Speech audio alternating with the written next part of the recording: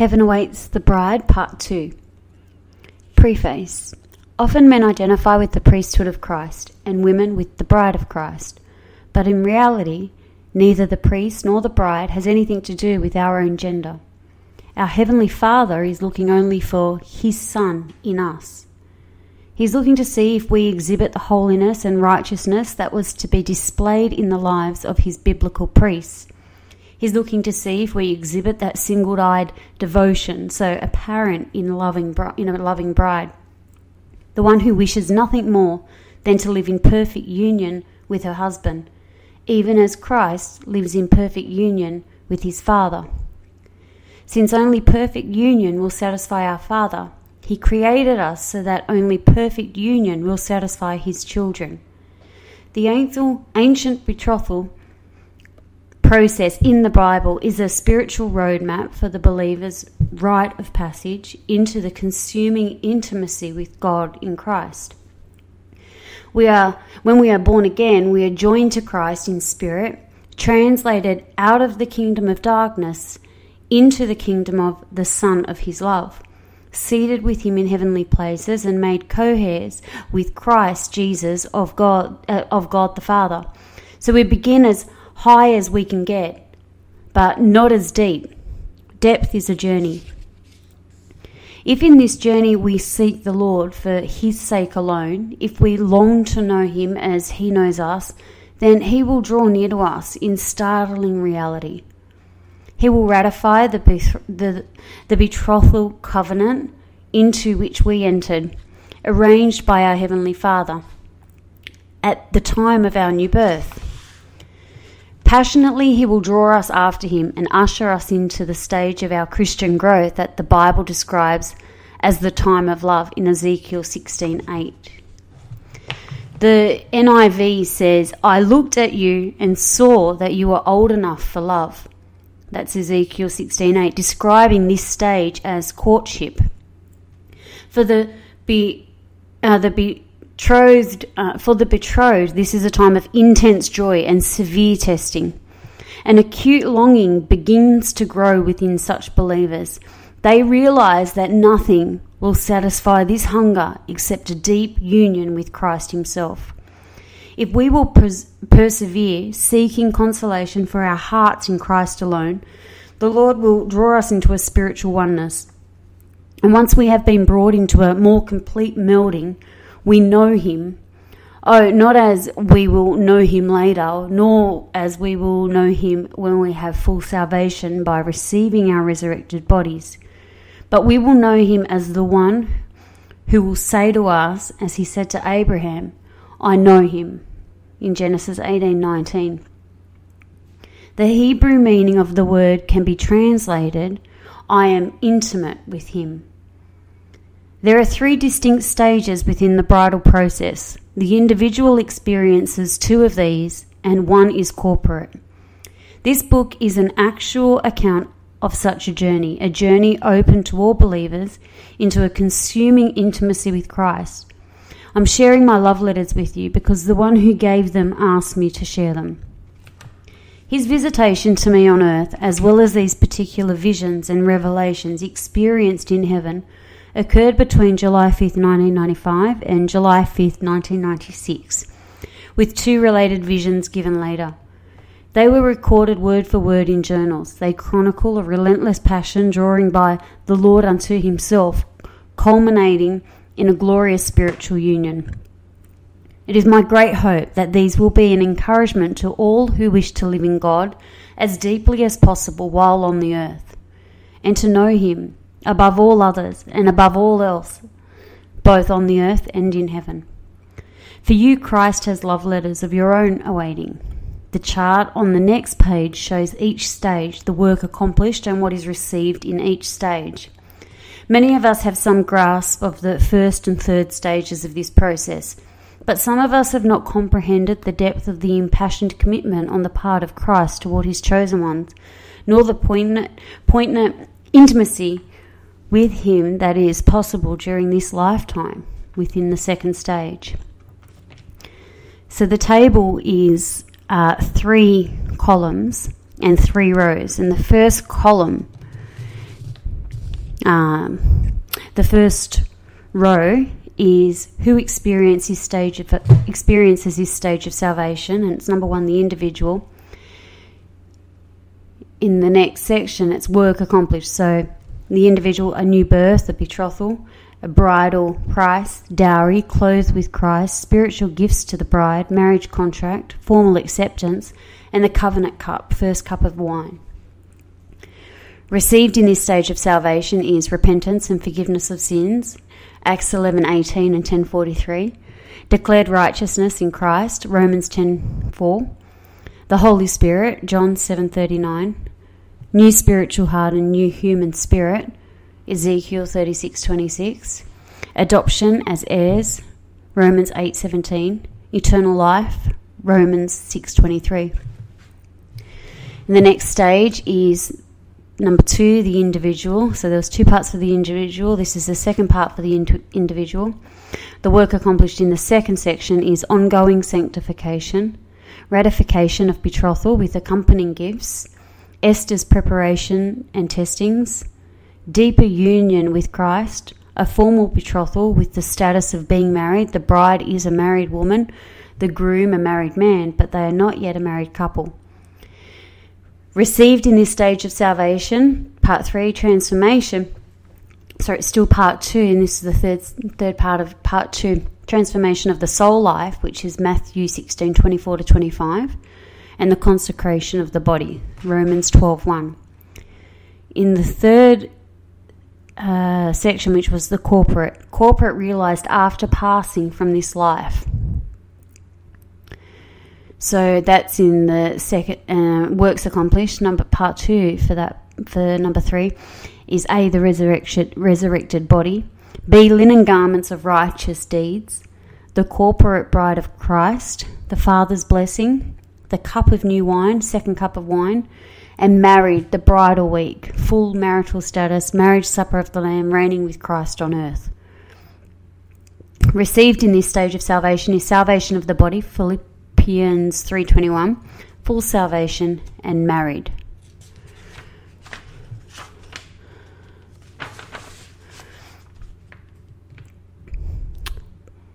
Chapter 1, the visitation. The edges of the air were on fire. I raised my hand to shield my eyes from the searing light. The very molecules of the air within our apartment were burning white hot from a central point. Swiftly, the Holy Spirit spoke. "Rise, Anna." At the time I was down on my knees in prayer, asking for more of God. Now, however, I had stopped praying, for I was struck by the wonder materializing before my eyes. The air sizzled and curled. From the center of this phenomenon, the fiery glory of the Lord began to burn through the wall of our apartment.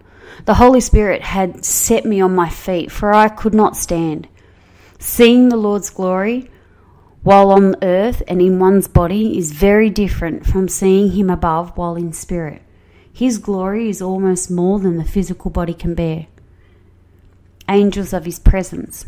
As I rose to my feet, stately angels of his presence stepped through the center of the blazing light to enter my room. They came in pairs, but separated as they touched the room's atmosphere. 4 angels stood before me in a semicircle to my left, 4 angels in the semicircle to my right. They wore pale lavender robes, embroidered with deep purple and gold on the sleeves and hem. Golden girdles bound these garments across their chests. Each angel carried something in his hands, to the manner of an emissary. Then 4 additional angels, similarly dressed, entered the room through the burning air.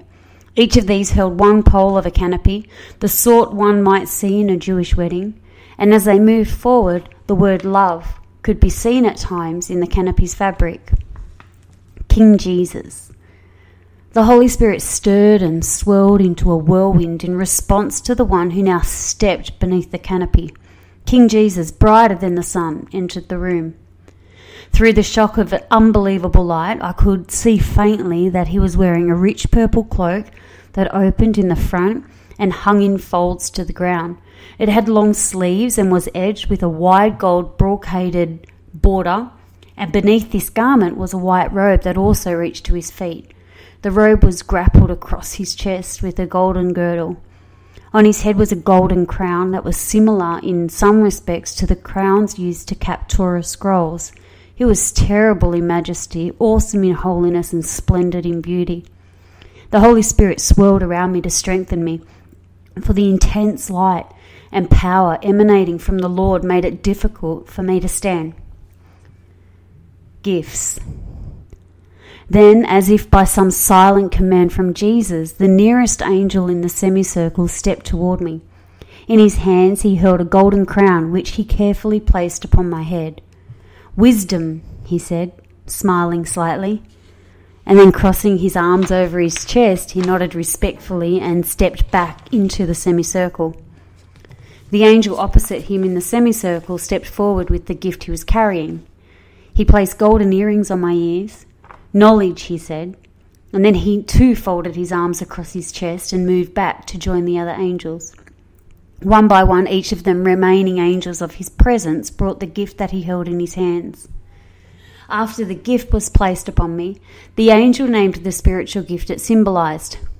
The gifts these angels presented included a golden heart that hung on a chain over my heart, understanding, golden bracelets on each wrist, discretion, a golden nose ornament, discernment, golden rings on each finger, the ability to communicate, and a golden necklace, the fear of the Lord.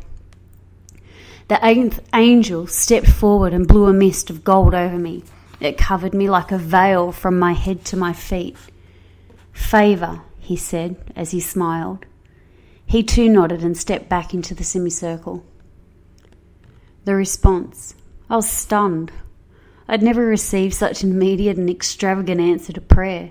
I looked down at the gifts and I was able to see, and they were princely gifts of my Father, from my Father. But why the canopy? "Lord," I said, "let all these gifts be within for your pleasure."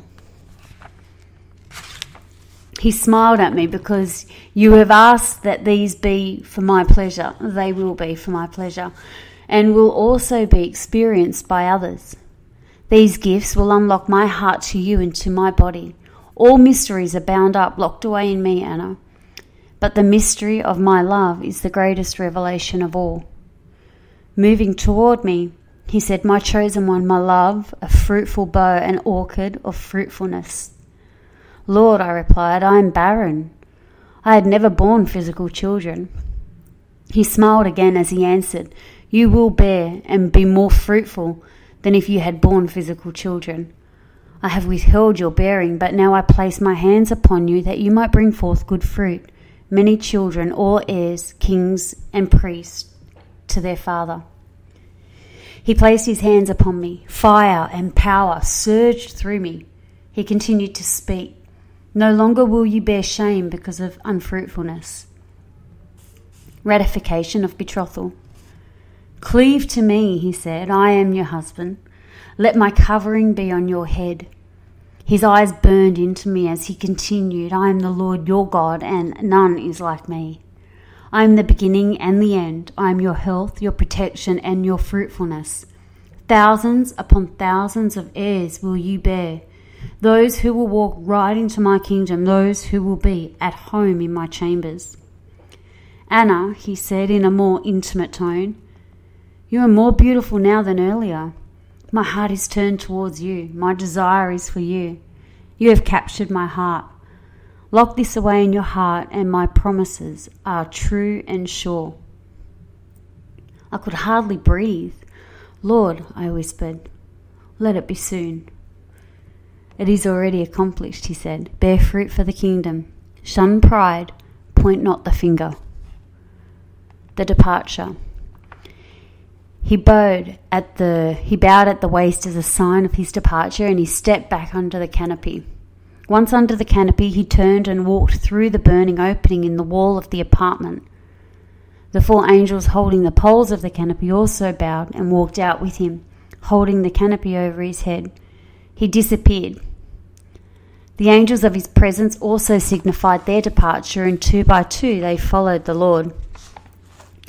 Then the Holy Spirit swirled before me again, this time gathering up all of the remaining fire and light. He too passed through the apartment wall. Instantly, the gifts became internal and no longer adorned me externally. The wall closed. Silence. "Father," I whispered, "who am I to marry a king? I came with nothing. I have no dowry. I do not even have a hope chest with linens in it." And before I could continue, my father thundered audibly in the room, "Can I not provide linens for my children?" Immediately I heard a knock at the front door of the apartment. Although engrossed in all that was occurring, I managed to cross to the door and open it. The caravan. "Hello, Anna," blurted a tall angel. I say that he was an angel because he called me by my name that at that time was known only in heaven. Also, he was dressed in Bedouin attire, uncommon apparel for this continent. Beyond him in the parking lot, I saw a caravan of 24 camels with Bedouin attendants. I shot a quick glance around the apartment complex. My husband and I were living in a low-rent housing faculty in Florida, and we had had adjusted fairly well to these living conditions, since we had learned to duck when the neighbours were shooting at each other. However, I was not sure how they might react to a camel caravan, although usually the complex was alive with adults and children. No one was in sight. "Hope chests." The angel continued. "We have brought you hope chests," he said, effusively. 24 chests. Where would you like them?" My hands went to my face in amazement. I was flooded with so many mixed emotions that I began to laugh and cry at the same time. "It is all right, Anna," the large angel said comfortingly. "Do not be troubled. Your father loves you." In the parking lot, the Bedouin attendant signalled the camels to kneel down, and these angels began unloading the chests. Between the laughing and the crying, I said, "Can you stack the chests in here," meaning in the living room? "We certainly can," he brightened. He whistled to the other angels and indicated that with his head to bring the chests. And then he turned his attention to me again. "Hope is of God, Anna. And each chest your father gives to you is hope that you can share. And this is a greater gift to your husband than laces and embroidered towels," the angel smiled. The attendants began carrying the chests into the living room with 2 angels holding each chest. All of these angels wore camel-coloured desert clothing. After delivering a chest, each pair of angels smiled broadly, like those wishing to show themselves extremely agreeable. Then they returned to the caravan. The chests seemed to be covered in camel skin. They were large and looked something like treasure chests. The 5 straps encircling each chest were gold, and the 2 handles of carrying were an intense blue. The opening for a key on each chest was encased in gold, with the shape of the keyhole itself being a cross. No one ever gave me a physical key, however. The receipt. Because of their size, the chests stacked up to and then through the apartment ceiling. The large angel rocked back and forth on his heels, enjoying the sight. "Yes," he smiled, "there is great hope here." And then he took a pencil from behind his ear and he pulled out a clipboard that held a receipt. "Sign here, please," he said, extending the clipboard to me. "What name should I use?" I asked. "Anna would be fine." I wrote Anna on the white receipt and then handed the clipboard back to him. "All right," he said, with a sigh that denoted closure of a mission. He pulled out the undercopy of the receipt and handed it to me. "Here is your receipt. 24 chests full of hope. Rebecca." Suddenly, I remember Rebecca and how she had watered the camels, as well as drawn water from Abraham's servant. "Would you like some water or something?" I asked haltingly, not sure of what to say. "Oh, no," he laughed. We have better water than your city's water system can supply. We'll be going now before we draw a crowd." "Thank you for bringing the chests," I said. "Oh, our pleasure," he smiled. "Shalom." The attendants whistled and clicked their tongues for the camels to rise. The large angel grasped at the reins attached to the headgear of the lead camel and guided him around so that the caravan could reverse its direction in the parking lot. And then he and the camels with the attendants began to leave. Suddenly, they disappeared. And just as suddenly, life in the apartment complex returned to normal. I closed the door and leaned against it, looking at the chests piled through the ceiling. "Thank you, Daddy," I whispered. My father spoke audibly again. "You have a bigger and better hope than any princess brought to her wedding day. Now," he continued, "come up here." Amazingly, in my spirit, I began to rise. Chapter 2, The Ascent. As I rose, I realized that a protective shield surrounded me. It was clear and round. I wondered if this shield was present at all times, even though I did not see it.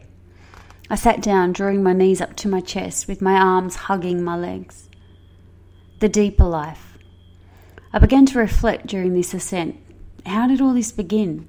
Certainly when I was born again, I thought to myself, but I wanted to think beyond Christian infancy and adolescence. No, I thought, it began when I decided that I wanted to live as deeply as possible, to touch the essence of life itself. The only way to do that was to know truly life himself. I'd come to a place in my life where I did not want to live like a pebble skipped across the water. I wanted to experience deeply. I wanted to know him.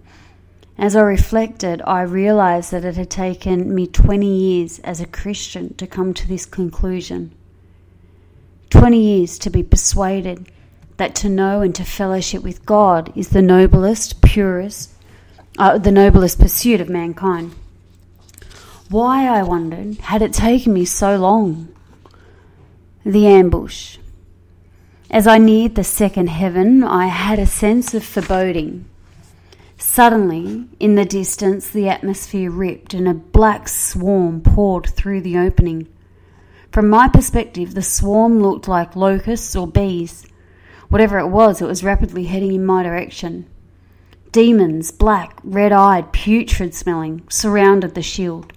They looked like winged gargoyles. They began screaming curses at me. I felt trapped, cornered.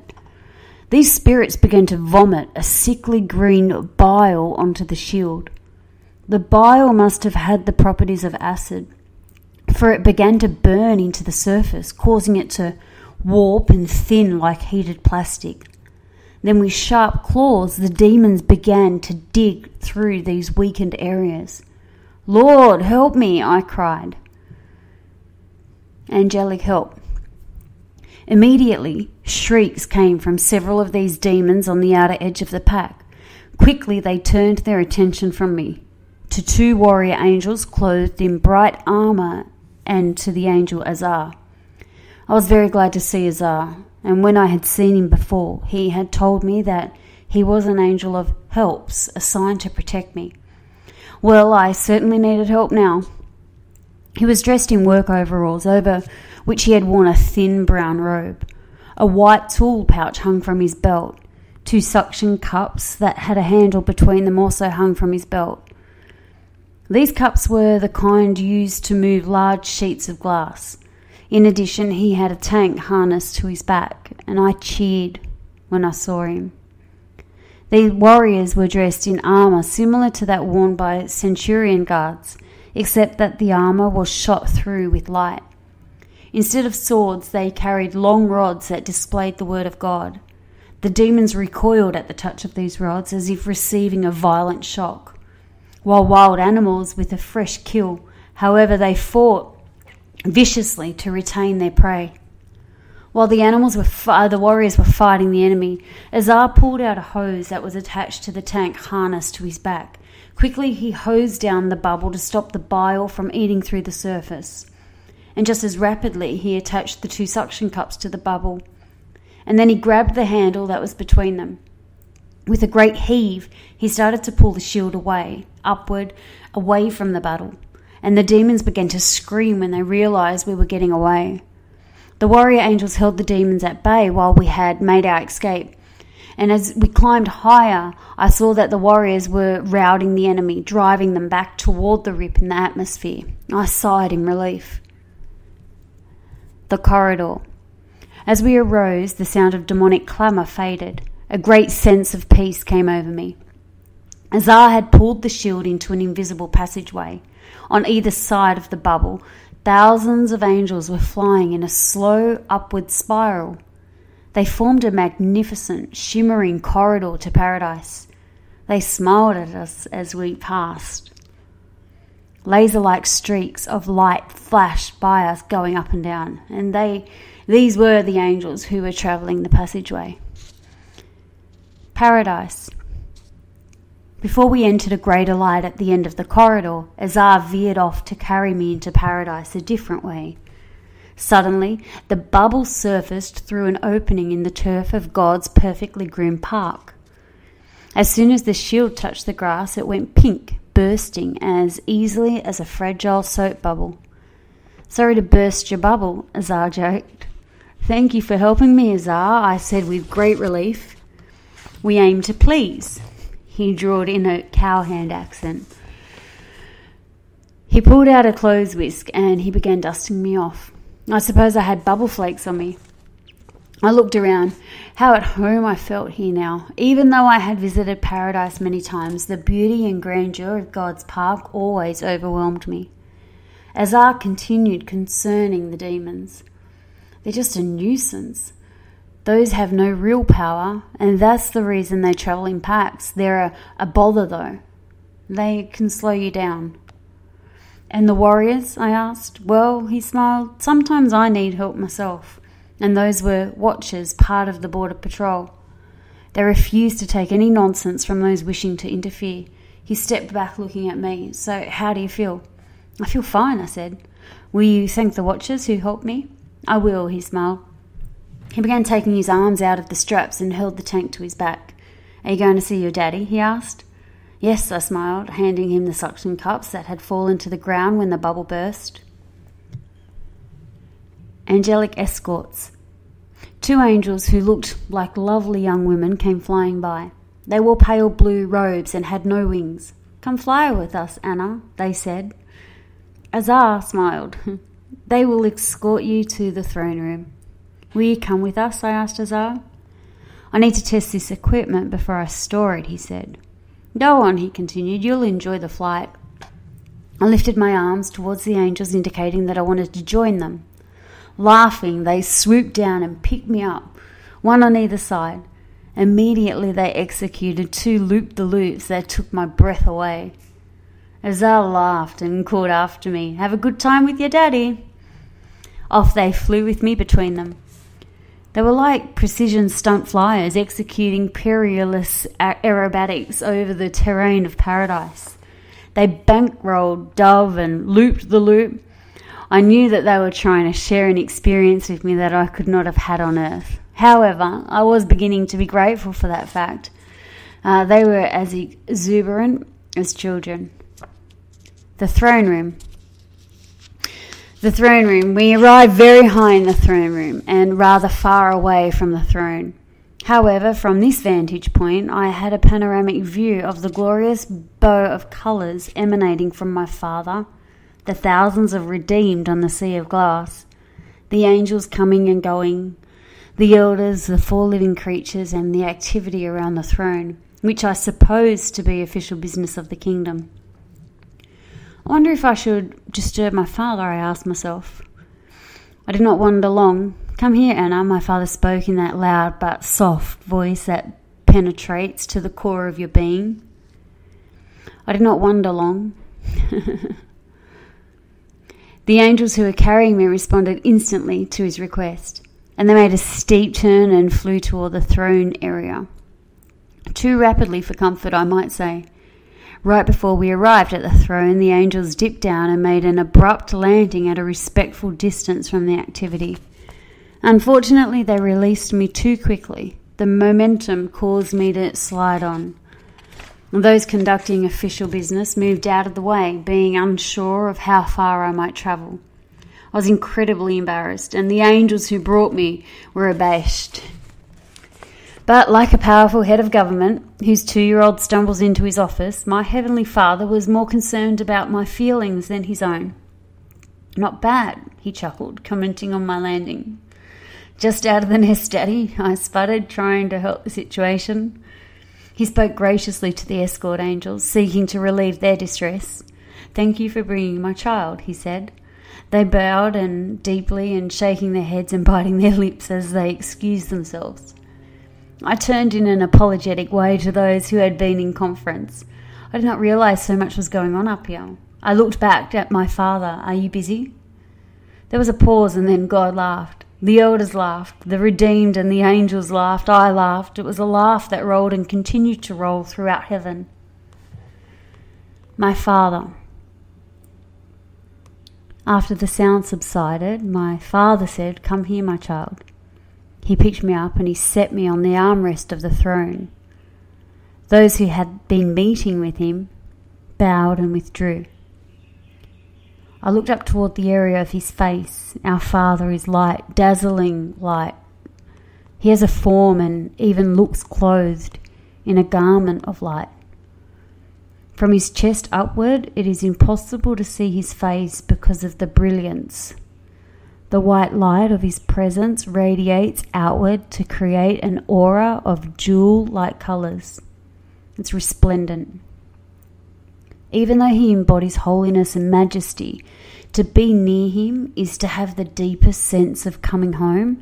I felt completely safe and utterly loved. "There must be millions of people speaking to you right now," I said to my father. "Millions," he affirmed. "But each of my children has a personal relationship with me. Each feels like an only child receiving all of my attention." The golden eagle. "So," my father continued, "how is my golden eagle today?" I suppose that he referred to me as a juvenile eagle because of my inglorious landing near the throne. "I'm fine, Daddy," I said. "How long does it take a golden eagle to mature?" "When your feathers become pure white, you are ready to nest above. You must fly the mountains and valleys of heaven, though, and you must eat from my hand. Do not seek that which the eagles below seek. They seek fresh meat, fresh revelation, but their game is earthbound. They seek revelation, and so is their revelation. It's earthbound. Time, seasons, natural signs, and consequences of sin. I've given them to see into human souls, but all of it concerns the needed revelation for the outer court. Most eagles labour there, for that need is great." He continued, "There are those eagles who fly in the holy place. They minister to me more intimately. They fly among the branches of the golden lampstand. They, like David, are in communion with my Son, eating the shewbread. Their revelation is used to assist those who minister at the golden altar of incense. Fewer minister in the holy place, but who ministers to me before the ark?" "The great high priest." "The great high priest, Daddy," I said. "Yes, my son, he is the great white eagle, as well as the great high priest. He is the sacrifice and he is the blood sprinkled. How many enter into that place, meaning the Holy of Holies?" "One," I answered. "One," he reiterated. "He is the door, the way, the truth, and the life. He draws near to minister to me. And when you, joined to him, eat from my hand, when you eat from the hand of the one who sits upon the throne, you too become white. Narrower and narrower is the way, Anna. Fewer and fewer are those who will continue. But for those who will be drawn near to me, for those who will lay their hands upon the ark and die to the fleshly use of their own souls, they will live between the cherubim and will bear much fruit for the kingdom." Suddenly he opened his eyes in vision to see 2 white eagles cartwheeling. He continued, "I have chosen you and you have chosen me, and I have chosen you." It was as though the cartwheeling could go on and on like an eternal wheel, and the vision ended. My father continued, "Let nothing turn you to coarser food. helpful though you think that would be to mankind. Eat from my hand and sleep between the cherubim. Golden manna. When the vision ended, I realized that a golden rain of light was falling on me. It piled up on my head, my shoulders, and then my upturned hands. It was soft like snow, but not cold. Golden manna, my child, food for the golden eagle. He scraped the manna from my head, shoulders, and hands and held out his hand of light from which he wanted me to eat. Food from the hand of God, Anna. I ate from his hand. He continued, that which goes into your mouth will issue forth through your hand, so that you may write what you see and hear. The golden rain ceased. Betrothal. Now, for the reason I summoned you, Anna, my father continued, you must make yourself ready. Since your betrothal to my son, you are no longer your own. You belong to him. Prepare yourself as Esther did.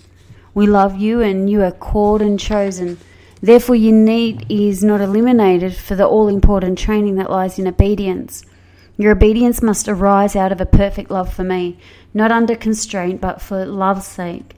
Catch the little foxes, Anna, that my harvest may be full.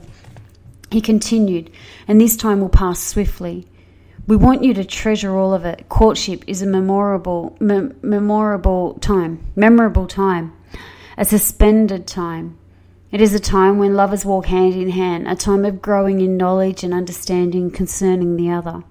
The time of courtship on earth is sweet, but you, Anna, are in a courtship with my son, the prince, none more perfect and beautiful, none more powerful and glorious.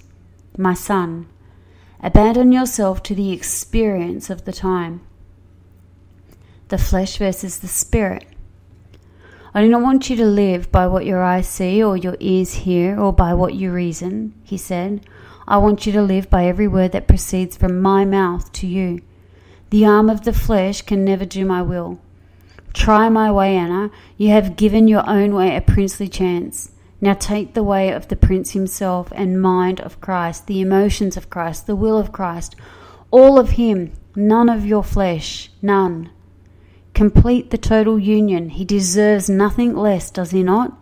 Yes, Daddy, I said quietly. That is my girl, he said, picking me up and placing me onto the sea of glass before him.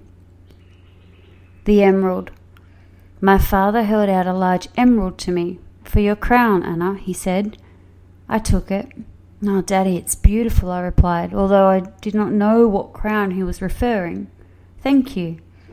And there was a pause, and then he asked, would you like to see your beloved? I felt embarrassed, for he had read my innermost desire.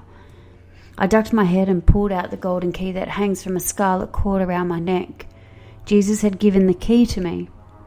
It unlocks the golden filigreed gate to the enclosed garden of my heart in paradise. The Lord has told me that if I wanted to see him, that he would meet me there. I held up the golden key and smiled at my father. Go to him, my father said tenderly. His glory came from him and kissed my forehead.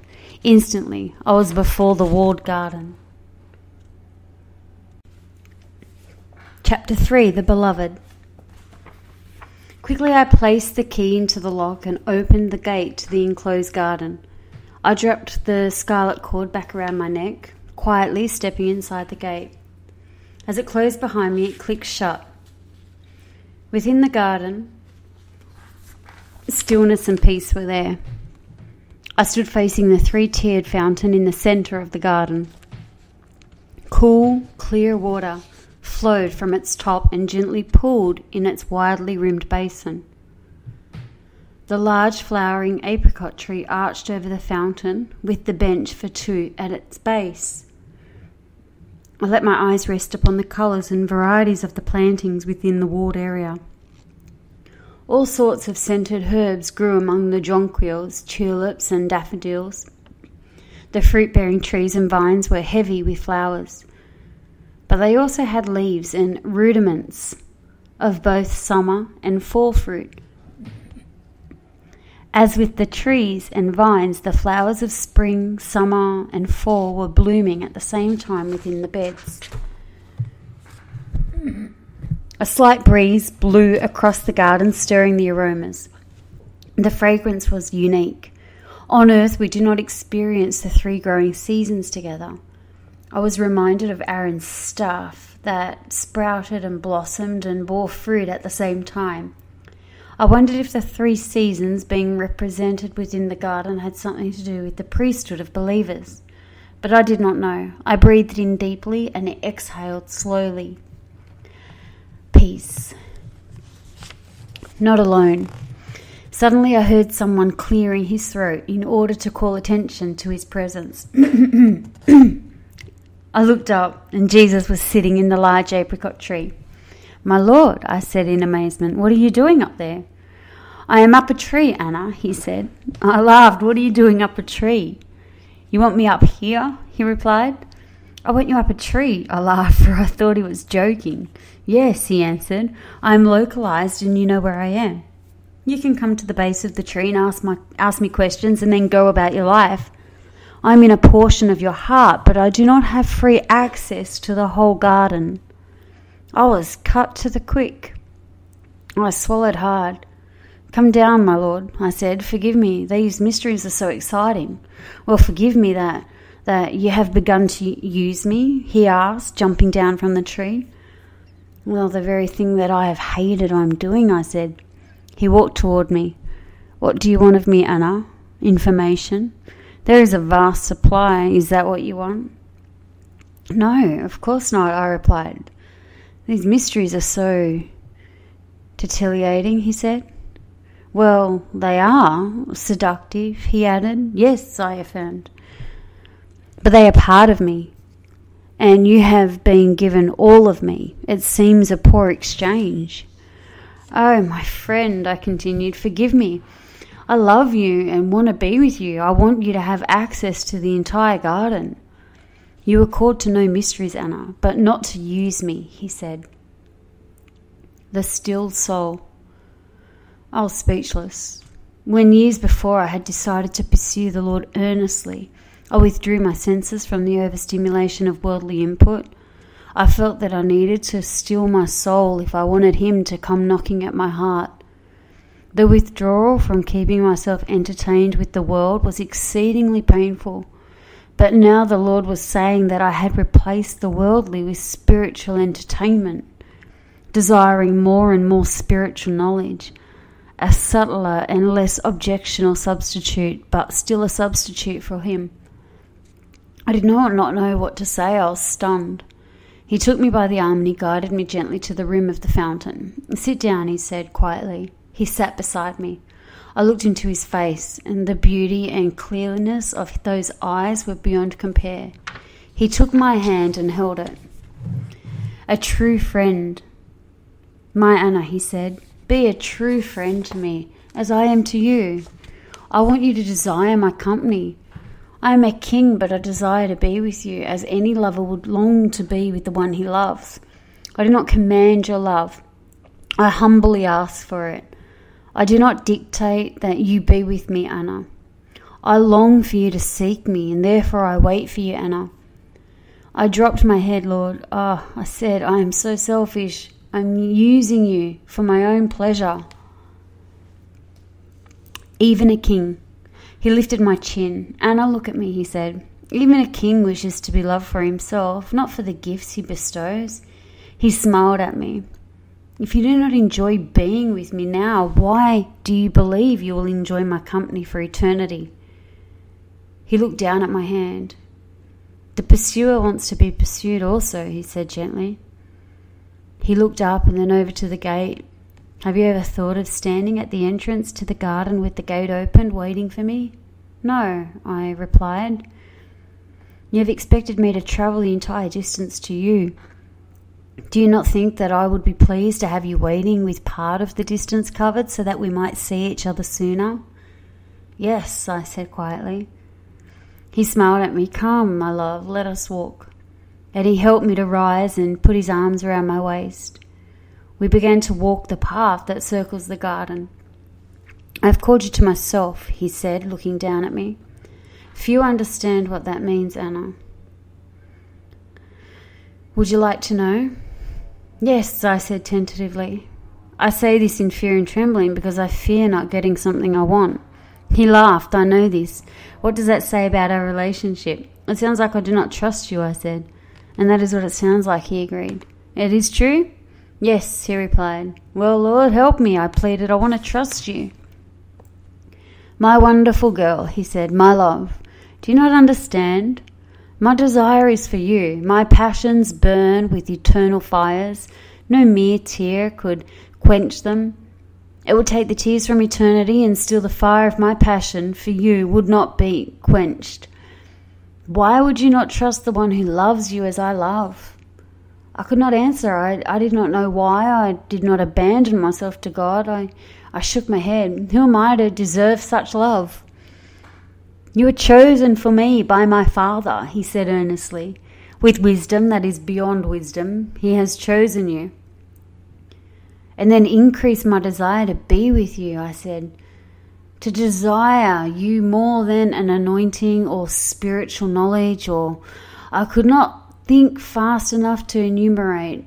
I shook my head in frustration and then blurted out, I love you.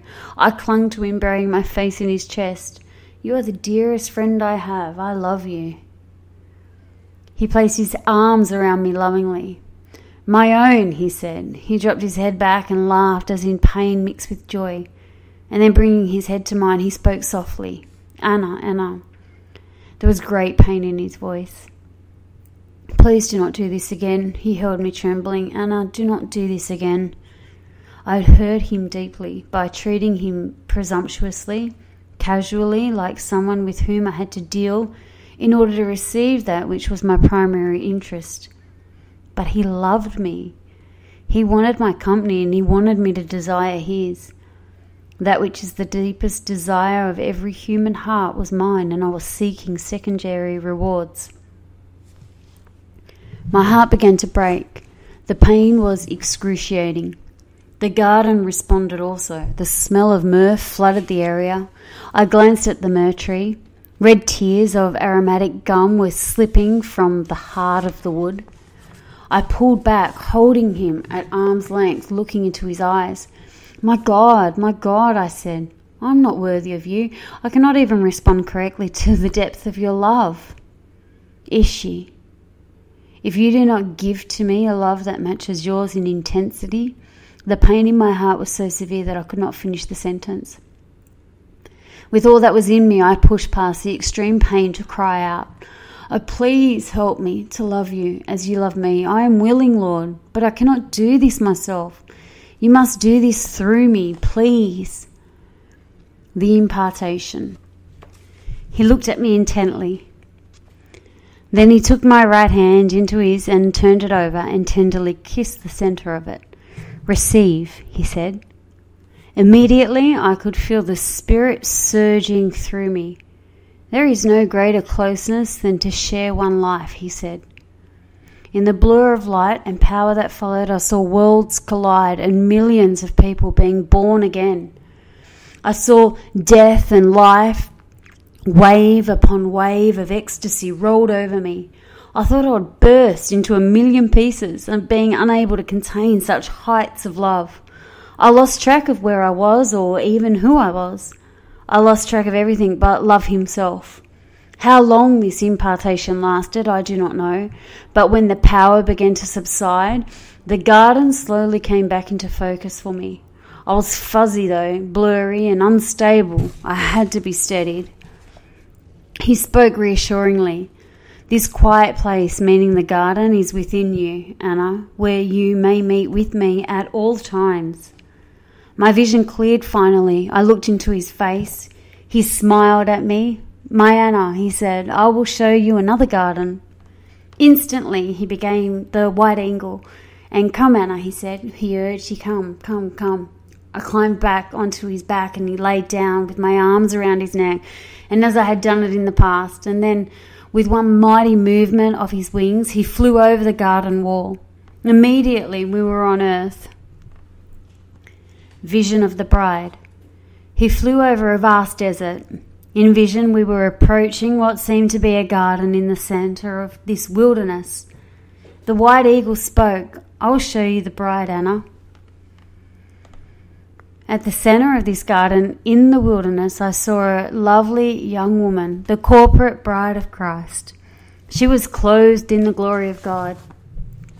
The white eagle continued, "The Holy Spirit is training the bride. I have taken her into the wilderness to teach her to sing. She is a virgin, undefiled by idols. She will not name them or consider their beds. Her eye is single, and I fill all her sight. She will not lust for idols or cut her eyes to entice them. My beloved will desire me alone." The young woman began to sing. "Day star of the morning, dawn before our eyes. Rise that we might see your face, Prince of Paradise. Clothe yourself in splendor, clothe yourself in might. Trail supernal righteousness, quintessence of all light." The Lord continued, "The Holy Spirit will be a pillar of fire and a pillar of the cloud of God's glory. As with the children of Israel, he will lead her into the wilderness, and he will protect her. The glory of God will rest upon her." Intimacy in the garden. Our Father is restoring the intimacy of the garden, Anna. He is giving me a bride who will walk with me hand in hand. He continued, "The pillar of fire will consume all that is not me. The pillar of cloud will cover her. The Holy Spirit passionately desires that I have a pure bride. He will teach her and lead her. He will give her the oils and the perfume spices. He will feed her manna from above, as he fed the children of Israel in the desert, so that within and without she might be prepared, nurtured and warm. She will grow and bloom for me alone. The fragrance of her perfumes will be for me alone, and she will sing for me alone. The glory will be a shield for her, blinding her eyes of the wicked. The cloud will cause them to stumble and fall, and they will grope as in the darkest night, but they will not find her. Come to the garden. The call has gone out from the very halls of heaven to come to the garden, but most will remain outside. I myself call, "Come to the garden," but many who do not enter are content to eat the fruit nearest the gate. Few seek me in the center of the garden. However, for the few who do make the journey, searching for me, they find an open door to the Father's heart. For in the center of the garden is the entrance to my Father's heart, and within his heart I live and move. As for you, Anna, he said, leave behind all that has been an anchor to your soul. Loose the rope, trim the sails, and let me set the course. Come into the wilderness, for in the wilderness there is a secret garden, and in the center of that garden the doorway to God. We began to fly away from the garden in the wilderness. The mountains. Suddenly the vision ended. I found that we were actually flying up a mountain range on earth. Beneath us the valley lay lush and green, and on several of the encircling mountains there were apple orchards. These were laid out in neat rows and were carefully tended. The sun shone on what seemed to be a river winding through the valley, far below. However, as we drew nearer, I realized that it was a road, and before us, the top of the highest mountain, was a large protruding rock. It formed a ledge. The white eagle had taken me to this rock before. I buried my face in his scented feathers as I clung to his neck. He was taking me to his nest. Chapter 4, Lesson of the Birds. We continued to fly higher, and before we neared the tallest mountain, I saw vultures circling the valley below us. Their bold heads looked raw, unclean, and repugnant. The white eagle spoke. Pay no attention to them. They seek that which is dead, not the living. And I diverted my eyes. Chimney swifts. Suddenly, thousands of small dark birds began to pass us. The sky was filled with them. They chattered loudly among themselves. The sound of their wings added to the commotion of their flight. They were noisy and gabby that they did not recognize the white eagle flying among them. They called past us to confer and reconfer with one another. Chimney swifts, the white eagle said. They live in soot. They rise, but not from fire. Covered with charcoal, they rise from the darkness of hiding among that which is charred. Their tails are like snakes' tongues. Do not fly with them. Hearing their communal chatter, the word gossip came to mind. For prison For poison is in their tails, I thought. An updraft mercifully carried us higher than their piercing calls. I was troubled by the Lord's warning and began to ponder what he had said. Often conversation among the brethren did seem to be more like a check-out counter tabloid than the admonition from Paul to let no unwholesome word proceed from your mouth. Indeed, I thought, how can we fly higher if we are earthbound by our fascination with hearing of and talking about sin? Not only the world's sins, but also sin among the brethren. Our earthbound focus has driven a stake into the ground to which our spirits have tethered. I blinked back into the present moment as a dark bird of prey passed beneath us. "Hawks, hawk," the Lord said. "Do not fly with them." "Hawking your wares," I murmured to myself.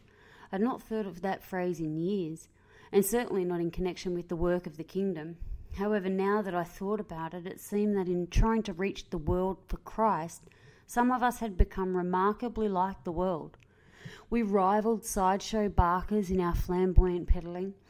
Could it be that we were cheapening the depth of commitment to which the Lord had called us? Was the salt losing its savour? Before I could consider this further, a falcon swooped past us. "Falcons will con you," the white eagle said. The lie will run your life afoul. Do not fly with them." "With whom may I fly, Lord?" I asked.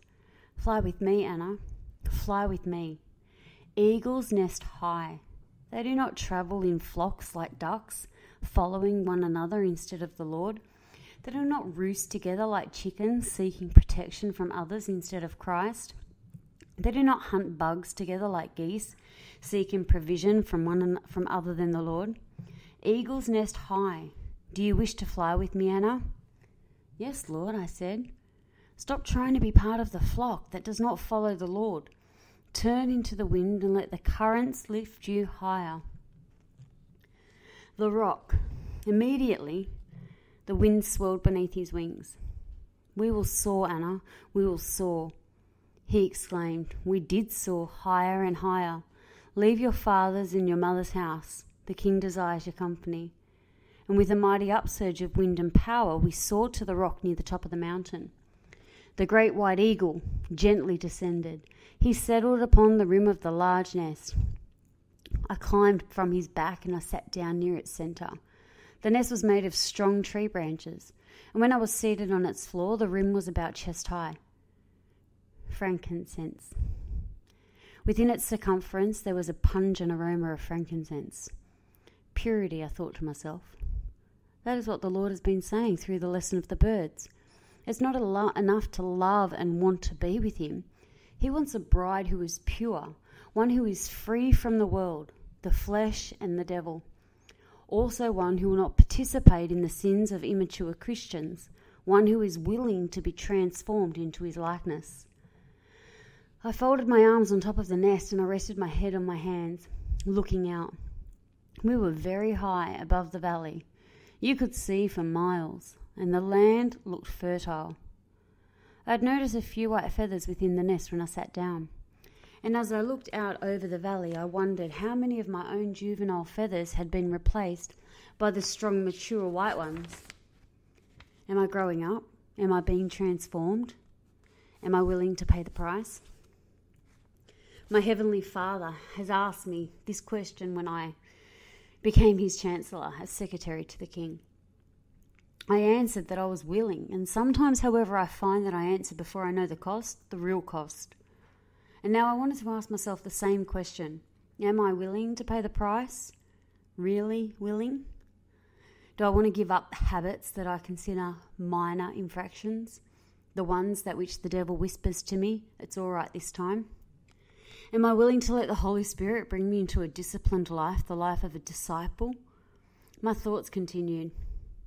And my motives, do I want success, or am I willing to allow him to work through me, freely embracing the visible outcome or lack of visible outcome, whichever he chooses? What reward do I seek, him or my own glory? Being the bride he desires, or becoming a marketable commodity? What reward do I seek? I turned to look at the white eagle. He had changed into Jesus. The Lord now was sitting on the rim of the nest with his feet on its floor. In his left hand he held a large pink rose. "The flesh may look good," he said, "but the thorns on this rose can cause many wounds." Suddenly in his right hand appeared a bouquet of what looked like red tulips. "This is the rose of Sharon," he continued. "It grows within my garden. I want you to be such a rose, Anna, a rose without thorns." The pink rose disappeared as he continued. "Testings crack the grip of the flesh. Let yourself be poured from vessel to vessel so that cracked sediment can be left behind." He handed to me the bouquet of the red rose of Sharon. "For you, Anna," he said. "My Lord, they are beautiful," I responded. "But they did not die here on earth." "They will not die," he smiled. "And when you are rewarded by the reward, life, even life on earth, becomes electric, mysterious, pulsating, with true eternal life. You become a life-giving spirit, for my spirit touches others through you." He continued, "When I in greater measure flow through you, my reward is with me. Fortress tumble, walls crack and fall, more life rushes through your spirit and overflows to others. But you, to benefit, you too are invigorated by being a channel of my life. The choice was clear, life or death. If I wanted more life, more of him, it would cost me. What will it cost me? I quickly asked myself. Everything, I quickly answered. Everything else. But what is everything else? I again asked myself. Death. Everything outside of him is death. Death wearing a mask, mere delusion. No, I thought to myself, let others have more of the world. I want more of God. I got up from the floor of the nest and I sat beside him on its rim. I looked into those clear eyes. I want you as my reward, Lord. Since you have promised to be my reward, the only reward I will accept is you. Laying the bouquet in my lap, I put my arms around him, resting my head on his chest. You, Lord. I want my lover, my friend. I want my husband and my strong tower. I love you and will be satisfied with nothing but you. My little princess, he said, kissing me softly on my forehead, I love you. I tilted my head to look up to him. Thank you for loving me, I said, and then I returned my head to his chest. Oh, how secure I felt with his arms around me, how happy, how complete and totally at peace. I asked quietly, did you watch me grow up? Yes, he answered tenderly. I wish I could have watched you grow up, I said. We sat together quietly, holding one another. We did not need words, do we, Anna? Give me your hand, he said. He took my hand and placed it over his heart. I could feel and hear his heart beating. He looked down at his hand covering mine. My heart beats for you, Anna. And when I looked up into his face, his eyes were full of tears. I love you, he said. Suddenly, before us in the air were 24 spirits. They were ice blue like clear gemstones. I could see right through them. In a stately manner, they began to dance to heavenly music that seemed to come from nowhere. They danced on the air as if it were a floor. However, when they made a circle, it was vertical like a wheel. Their demeanour was reverential, and they began to sing. Let the earth hear heaven declare, hear, O earth, its voice. Paradise breathes out a prayer, trees and rocks rejoice. Every minute, every hour, singing songs unsung, praising mysteries of his power, blades of grass a-tongue. Endless wonder, endless awe, endless pure delight. Life and love, the Spirit's law in heaven, land of light. Ever seeing yet unseen, spirits join as one, extolling God our gracious King, extolling Christ his Son. Hear, O earth, as heaven sings, echo back its praise, silent joyful thunderings to God, the Ancient of Days. After their song ended, the dance continued to heavenly music. I remained with my head resting on the Lord's shoulder as I watched the spirits complete their dance. I wondered if the Lord would be wooing me always as he was doing now. Will it always be like this, I asked. He smiled, no, Anna. As on earth the preparation for marriage is not marriage, so with the birds. A couple in mating rituals is not the couple after consummation and nesting begins. Yet each period of time is rich in itself. Not like a static routine. Why should you mind change? Eat what is set before you and enjoy the journey today. The spirits completed their exquisite offering, and the music ended. I sat up, Ishi, and I both clapped in appreciation. Deeply meaningful, dear friends, he said to the spirits, and he turned to me. Hold out your right hand. I did, and instantly the spirits flew to me. Each spirit poured into my hand a small deposit of blue salt, and then each spirit flew back to stand before us. Eat, Anna, the Lord said. I ate the blue salt. It was good. He continued, this covenant of salt is for the heavenly realm. The spirits seemed exceedingly pleased to have represented heaven in helping to make this covenant. Thank you, my dear friends, Jesus said, and they bowed deeply from the waist, then disappeared. Come, Anna, the Lord said, rising. He helped me to stand. I picked up the bouquet. Instantly it became a large emerald, and I blurted out a laugh because it startled me. For your crown, Anna, he said. Oh, thank you, Lord, I smiled in return, although as with my father I did not know to what crown he was referring. How do you spend so much time with me, I asked. It's my job description, he laughed. He held out his hand to me, saying, come. I gave him my hand, and we began to rise from the nest. As we rose, I saw an unrolled scroll with writing on it, and it extended from heaven to earth and then back to heaven again, and it formed a huge wheel touching earth and heaven. We rose right beside it. I've never seen this, Lord, I said. The everlasting gospel made visible, Anna, he said. Proclaimed in heaven, fulfilled on earth, proclaimed on earth, fulfilled in heaven. Come. Come. Chapter 5, The Pool of Reflection. After we arrived in paradise, I found that I was sitting alone near a clear, round pool of water. On the opposite side of the pool, shrubbery was growing in geometric shapes, squares, rectangles, triangles, and circles. These shapes were reflected perfectly within the pool.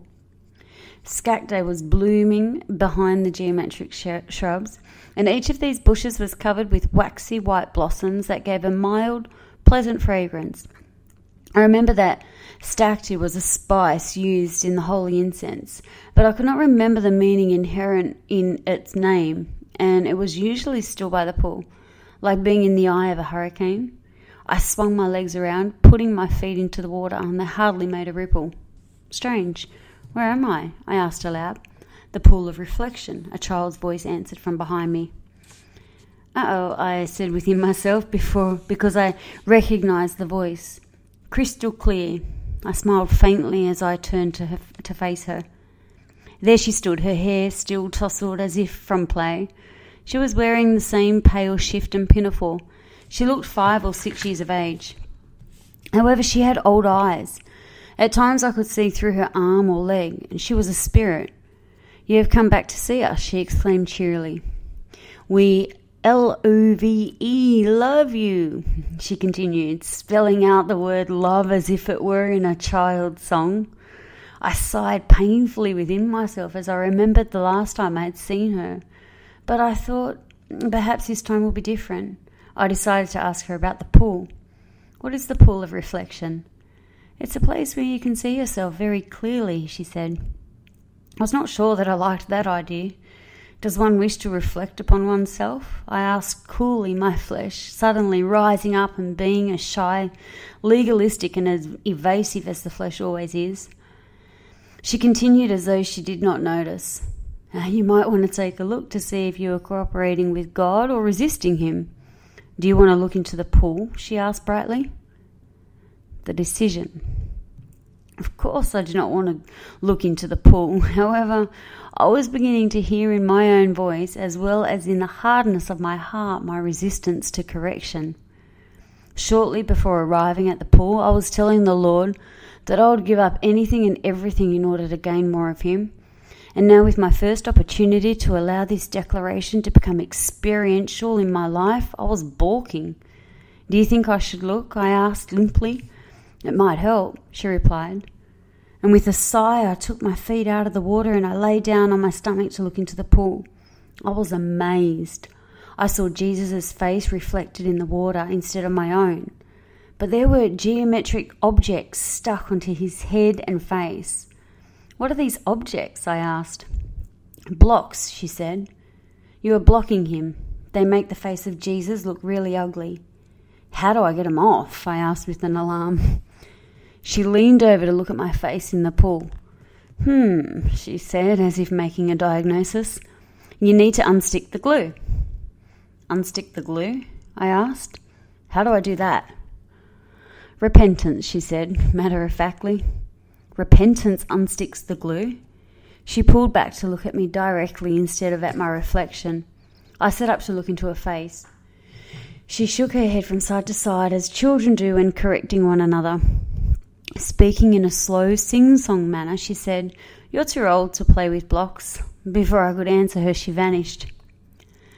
The strong smell of stacty flooded the area. I looked at the bushes, and the fragrant gum was running down the branches. "Truth with mercy," I said glumly, remembering now the inherent meaning within the name. With a sigh, I turned back to the pool. I looked into the water again. The face, and therefore the life of Jesus, was definitely blocked from flowing to others. I gathered the courage to look at the blocks more closely. Each had writing on it. I squinted to decipher the lettering. "Hypocrite" was written on one block.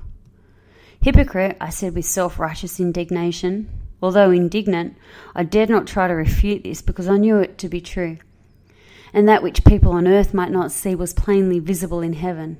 And perhaps I might hide this from others, but I could not hide it from myself or from God. "I am a hypocrite," I said, "and you see it. And I say that I am doing what I do out of obedience, not caring about the results, but I do care. I care greatly. I want success. I want to feel that I am accomplishing something." I could not look at that block any longer. I decided to look at another block. Money was written on it. "Oh no," I moaned. "Well, it is true. I say that I do not mind being poor, but I mind a great deal. I do not like being poor. I know that to live by faith pleases you, and I want to please you. But truthfully, it is easier to talk about faith than to live by it. At times I think if I just had enough money, I would never need to think about money again." And my confession made me uneasy. I decided to look at another block. "Being a star" was written on this block. My hands went to my face in embarrassment. "True again," I confessed. "It is difficult for me to live a hidden life. I want respect, I want honour, I want to be known, I almost said glory." And as I confessed this sin, I was struck by the seriousness of it. "Oh God, help me," I said. "I want your glory." I shook my head. "This is serious, very serious. How have you taken me as far as you have taken me? How can you love me? How can you want me to be your son's bride? In my spirit, I know that I want to be on the inside, that which I present on the outside. I know that I want to live by faith. I want that pride. I know that pride is a great sin. Satan wanted your glory. How am I better?" Saying that galvanized my thinking. "I am in a better place before you, Father, for my Lord the Saviour died to release me from the penalty of death due to sin. And I plead the blood of Jesus before you, and I ask that you forgive me for every sin, as well for every transgression. And I can proclaim to you that the Holy Spirit was sent to apply the cross to every act of flesh within me. I'm in a better place." And then, Daddy, I cried, I asked for correction by the Holy Spirit. I asked for the cross. I asked that I be clean inside and out. I want the life of Jesus to flow through me unhindered. I mean, Daddy, that I do not want one hindrance. I give you permission to bring me into a pure walk before you. I know it will hurt, I know it, but I give you permission to ignore my whining. "Oh God, do not leave me as one dead," I began to cry. "Forgive me, wash me clean with the blood of Jesus. He who paid the ultimate price with his shed blood and death on the cross so that I might stand before you clean in his righteousness." I continued, "Deal with my flesh, override my protests, discount my whimpering. Please, please do not let me go around this mountain one more time. I do not want to live a half-hearted life, compromising at every turn because I do not want the pain of the cross. I wept bitterly and I missed Jesus, I cried. I'm in pain when we're apart. I realized suddenly that a very bright angel was near me, catching in an alabaster bottle every tear that I cried. The tears would start down my cheek and then automatically, obediently, even go into the vial. I was fascinated. I was so fixed upon this sight that I jumped a little when my name was called from behind me. It was Judy, the angel of praise. She was dressed in a gossamer green undertunic bound with a golden girdle. Over this was a deeper green cloak that had long, oversized sleeves. These sleeves contained pockets that held all manner of golden musical instruments. Her neck, hands, and feet had a slight tint of gold. Her auburn hair was plaited into 7 loops, interlaced with gold.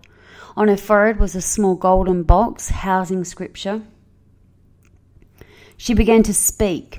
Anna, rejoice that you are loved. I am sent to comfort you with the mantle of praise. What is that? I asked, wiping my eyes with my hand. The bright angel with the vial of tears disappeared. Shh, she said, putting her finger to her lips. Let me help to calm your soul. Rest. She began a small green whirlwind, and the wind and movement caused all the instruments within her robe to play together. The sound of praise was so pure that it seemed to draw angels from the air. They gathered in a large circle around her. She began to sing. O great I am, eternal one, fountain of life within the sun, wellspring of blessing and wellspring of light, infinite mystery hid from our sight, searched by the Spirit, revealed through the Son, mystery unfolding, though ever begun, beginning and ending, great circle of light that shatters the darkness, confounding the night. All beauty, all joy, all splendor in one, his grace freely shared through the life of his Son, his life and his death and his life evermore, though crucified ever to die nevermore. All hail, great Redeemer, all hail, mighty King, of life and of truth and of light do we sing. All praise, adoration and thanksgiving, through time never ending our homage will bring. As she sang, the aroma of goldanum, the cassia filled the air. Goldanum bespeaks worship, adoration, thanksgiving and praise, and cassia urges homage to God alone. I needed both. I needed the idols in my heart to be cast down. Also, I needed to be lifted up out of myself through turning my eyes towards him in praise. Her song was like a mantle dropping upon me, lifting my spirit but settling my soul. At the end of the song, the many angels that had gathered withdrew discreetly. Judy spoke. Worship God, Anna. He alone is worthy, and then she too disappeared. I was alone again, but the stillness near the pool was no longer a vacuum. It was closer to the stillness within my soul. The Lord had accomplished a work within me, and although I did not know the nature of the work or how he had accomplished it, but I felt that I could see more clearly and that in some way I was different. The answer seemed simple, and Jesus overcame the flesh when he walked the earth. Now he could overcome the flesh in me. He would work, and I would rest in him. I felt cleansed, washed, with my soul as still as the round pool before me. However, the stilling of my soul made room for a greater longing for him. The ache within my spirit had grown painfully acute. I missed him. Oh, I wanted to be with him, but the pain was becoming a racking hunger. Suddenly, 2 angels came strolling down the path near the pool. They looked like young men of about 25 years of age. One had brown hair and wore a brown robe, and the other had blonde hair and wore a blonde robe. And there was something comical about them, but I did not know why I felt this way at all, and salt and pepper came to mind when I looked at them, and they were laughing and talking. Hello, I said. Who are you? Sense, bowed the angel in the brown robe. Nonsense, bowed the angel in the blonde. What? I laughed. God is not into nonsense. Ah, yes, said Nonsense. There is more understood by the spirit than the mind, and much that the mind is given to comprehend as true, Sense added. That reminds me of a song, said Nonsense. Oh dear, said Sense. We'll sing it for you, added Nonsense. We will? Asked Sense. "Why not?" replied Nonsense. "You always like my songs." "I do?" Sense asked incredulously. "They certainly are better than yours," Nonsense quipped. "Yours sounds like math problems." Sense roared with laughter. All right, he said. "You start it." Nonsense sang. "What is it like to live above?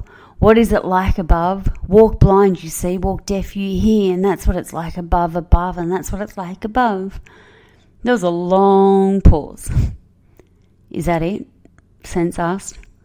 "Well, I'm not singing an aria here," Nonsense answered. "That is it." There was another long pause. "I like it," Sense said wholeheartedly. "Thank you," Nonsense said begrudgingly. "Shall we sing it together?" Very well," Sense nodded. "Would you like to join us, Anna?" "If I can remember it," I said. Just jump in when you can," Nonsense added. Nonsense began to sing the song again, and we joined in when we could. When the song ended, Nonsense asked, "Shall we sing it again?" Laughing, Sense said. I said, "By all means," Sense continued. "Come, Anna, we will walk with you down the path." We began to walk and sing the song again, and we sang it again and again and again. And the more we walked and sang, the funnier everything seemed. We all began to laugh uproariously. In fact, we laughed so much that we could hardly stand. At times we had to hang on to one another just to remain upright. "Your songs are better than I remembered," roared Sense. We almost all fell down laughing because the song was true but absolute nonsense. We walked and sang and laughed until we neared a large, verdant garden, the entrance to which was guarded by two enormous cherubim. "We leave you here," said Sense.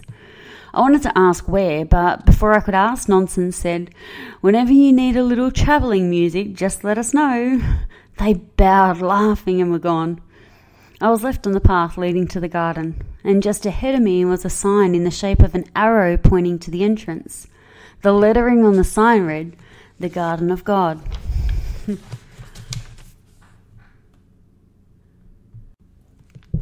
Chapter 6, The Garden of God. The brief reprieve of laughter had vanished with Sense and Nonsense. The dull ache of longing returned. It was becoming acute, alarmingly so. It was multiplying, galloping in intensity. I had asked to desire the Lord more than life itself.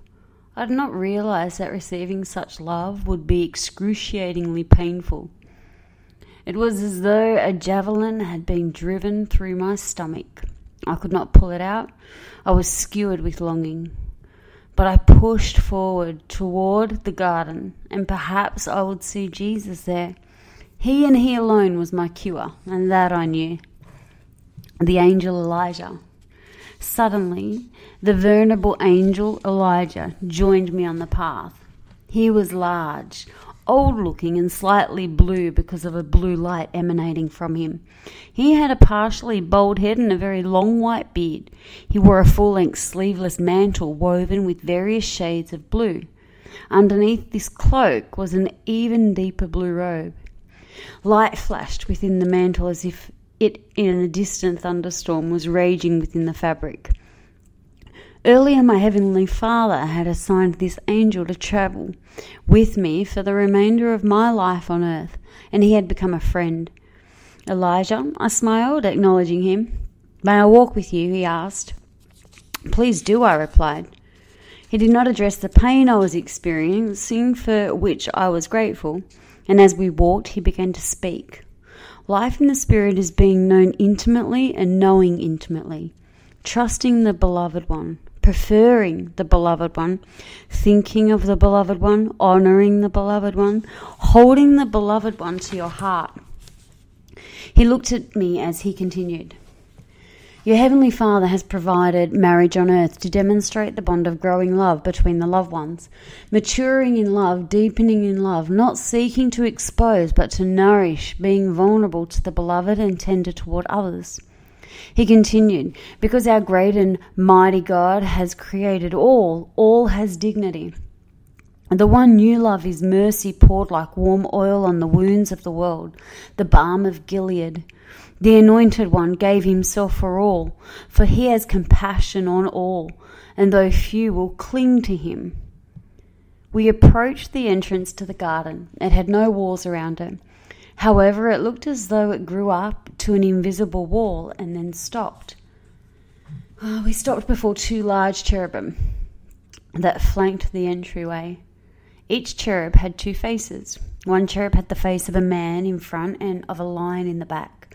The other had the face of an eagle in front and of an ox in the back. Each cherub had 2 wings and hands under the wings.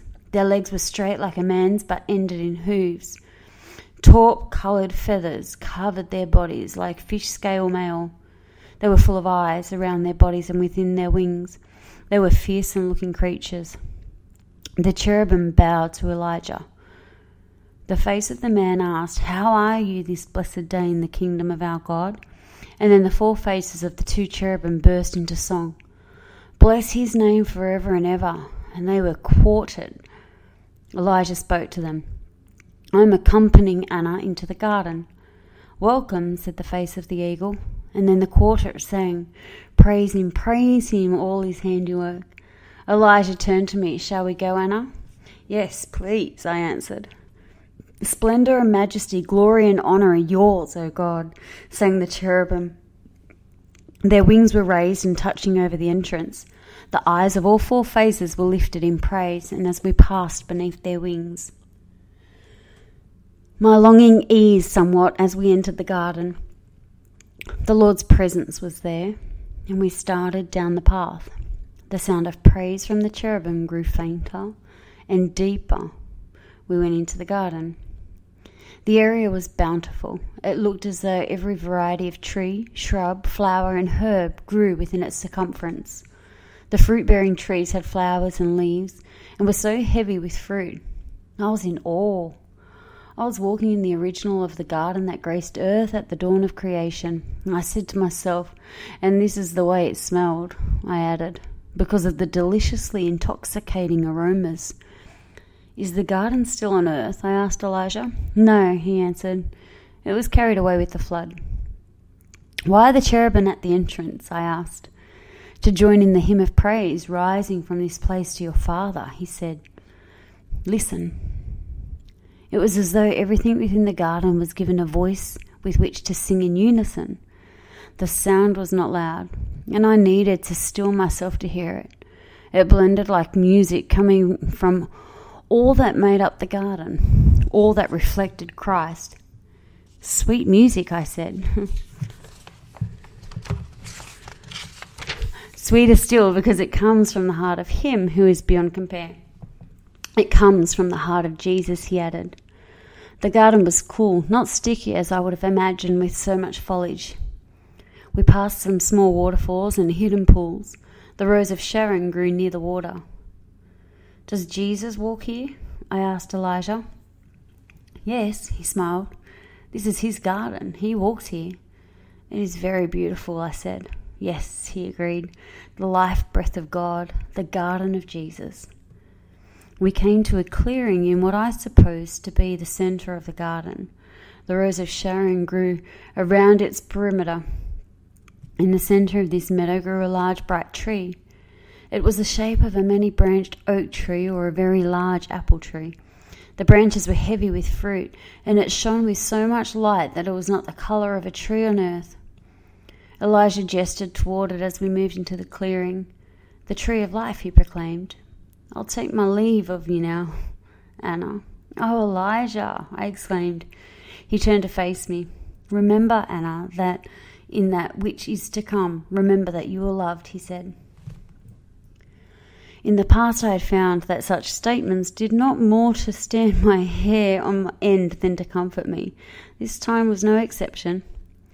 "Remember," he said again, kissing my hand. He vanished.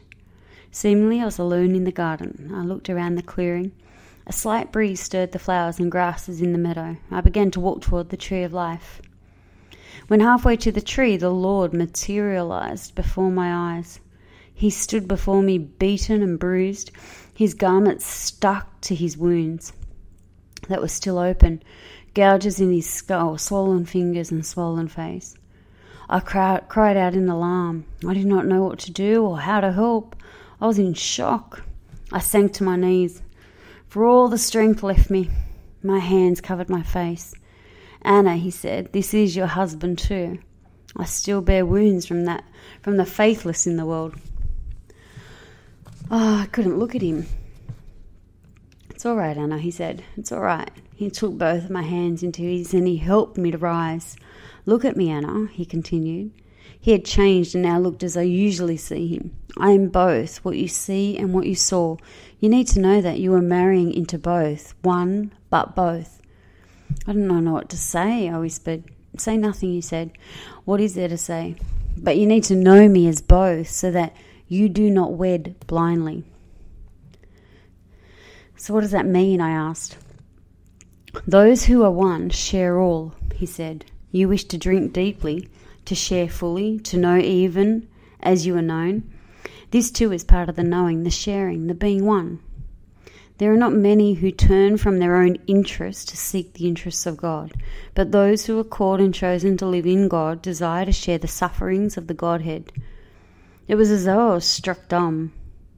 He continued, I realize that you're in shock, and therefore I will not ask you now if you are willing to share my sufferings, my sorrows.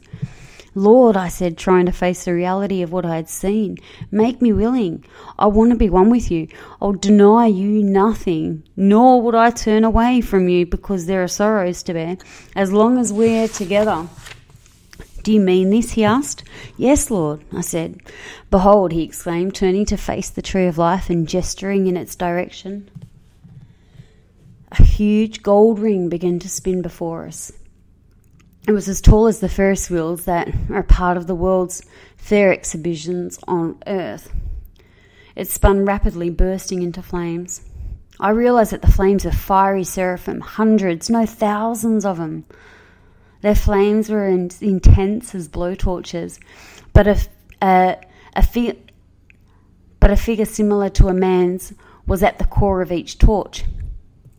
Each seraph had 6 wings. With 2 they covered their eyes, with 2 they covered their feet, and with 2 they flew. A unique and pure music came from their midst. Who will ride the wheel of fire? The seraphim called. Their voices had a strange sound, as if their words were passing through some medium to which we were not accustomed on earth. I realized I would need a greater spiritual maturity than I now possessed if I would desire to share the burdens of God. I did not know what this would mean, but evidently this fire was a first step if I wished to such maturity. And I turned to Jesus. I want to ride the wheel, my Lord. And he smiled. We'll ride it together. I called to the seraphim, we will ride. Jesus took my right hand and we started forward. And the closer we came to the wheel, the hotter grew the flames which burned. And the sound of thousands of blowtorches were formidable. But through the flames I could hear an adoration of God that was of such purity that it startled my senses. As we arrived at the fiery wheel, a seraph beckoned for us to enter the flames. The seraph spoke to me. Few wish to ride the ring of fire. They want the ring of gold, but not the ring of fire. I looked at Jesus, and then holding tightly to his hand, we both entered the fire. It was extremely hot among these flaming seraphim. A seraph gestured for us to sit down, and we did, and the wheel began to turn, and we went up as if the fiery ring was actually a huge Ferris wheel. And Jesus said, the seraphim will train you in a holiness that will bring forth pure worship, holiness burning like a torch, intense in its focus. If you will yield to the ministry of these servants, you too will be like a flame and burn like a torch of love and purity for your God. He continued, the fire is for all. Learn to live in the fire by allowing it to burn away all that will not pass through as purely of me. Learn to love the fire of God. As the wheel climbed, it seemed as though I could see the entire universe, the beyond of beyond. A seraph flew to me with a live coal and he placed it on my lips and tongue. The fire burned across my face and down my throat into my heart. The seraph said, let your words be fewer and only those that come from the throne. The smell of the calamus and the cinnamon was intense within the flames. I knew the calamus means upright in God's sight. Cinnamon bespeaks the smell of holiness that comes from a pure heart before God, holiness of heart. The thousands of seraphim sang, let all in heaven, let all on earth proclaim his holy name. Let all in heaven, let all on earth speak of his glory and fame. A wall of fire around our hearts, a wall of fire around our minds, a wall of fire around our feet. Holy is his name. I looked at Jesus, and the more they sang, the more light poured through their skin. Your skin, I said, it is so different. It is as though light comes from it. Light does pass through my skin, he said, but Anna, light can pass through your skin too. For those who draw near to me are light bearers. The nearer they come, the more light passes through their skin to others. Like Moses, I asked. I thought to myself of how separated his life became. And Moses would go alone to the tent of meeting, alone to the mountaintop, alone with a veil eventually over his face because of the glory of God upon his countenance. The Lord read my thoughts. There is a separation that occurs, Anna. As one draws closer to God, there is a burning away of the dimness over the eyes of the mind and the eyes of the heart. And for these, the world loses its lustres. The ingenuity of mankind becomes a passing spectacle that only causes the person to turn with a sigh back to God. He continued, when the truth comes, that which is not but a copy, but a reworked speck of a magnificent whole, cannot hold that person's interest. God alone can capture their spirits, hearts, souls, and bodies. As the fiery wheel reached its zenith, Jesus began to praise the Father. The seraphim burned more brightly in response to his adoration. O incomparable Father, who or what is like you? The vast universe is held in existence by the might of your power. Each hair is numbered because of your tender compassion. Who is like your Father? How awesome in majesty, how faithful in covenant, unsurpassed in beauty. Blessed are those who draw near to you. Blessed are those who dwell in you. They will forever praise you and minister to you the desires of your heart. Love undivided, burning in the zeal of holiness, suitable for God alone.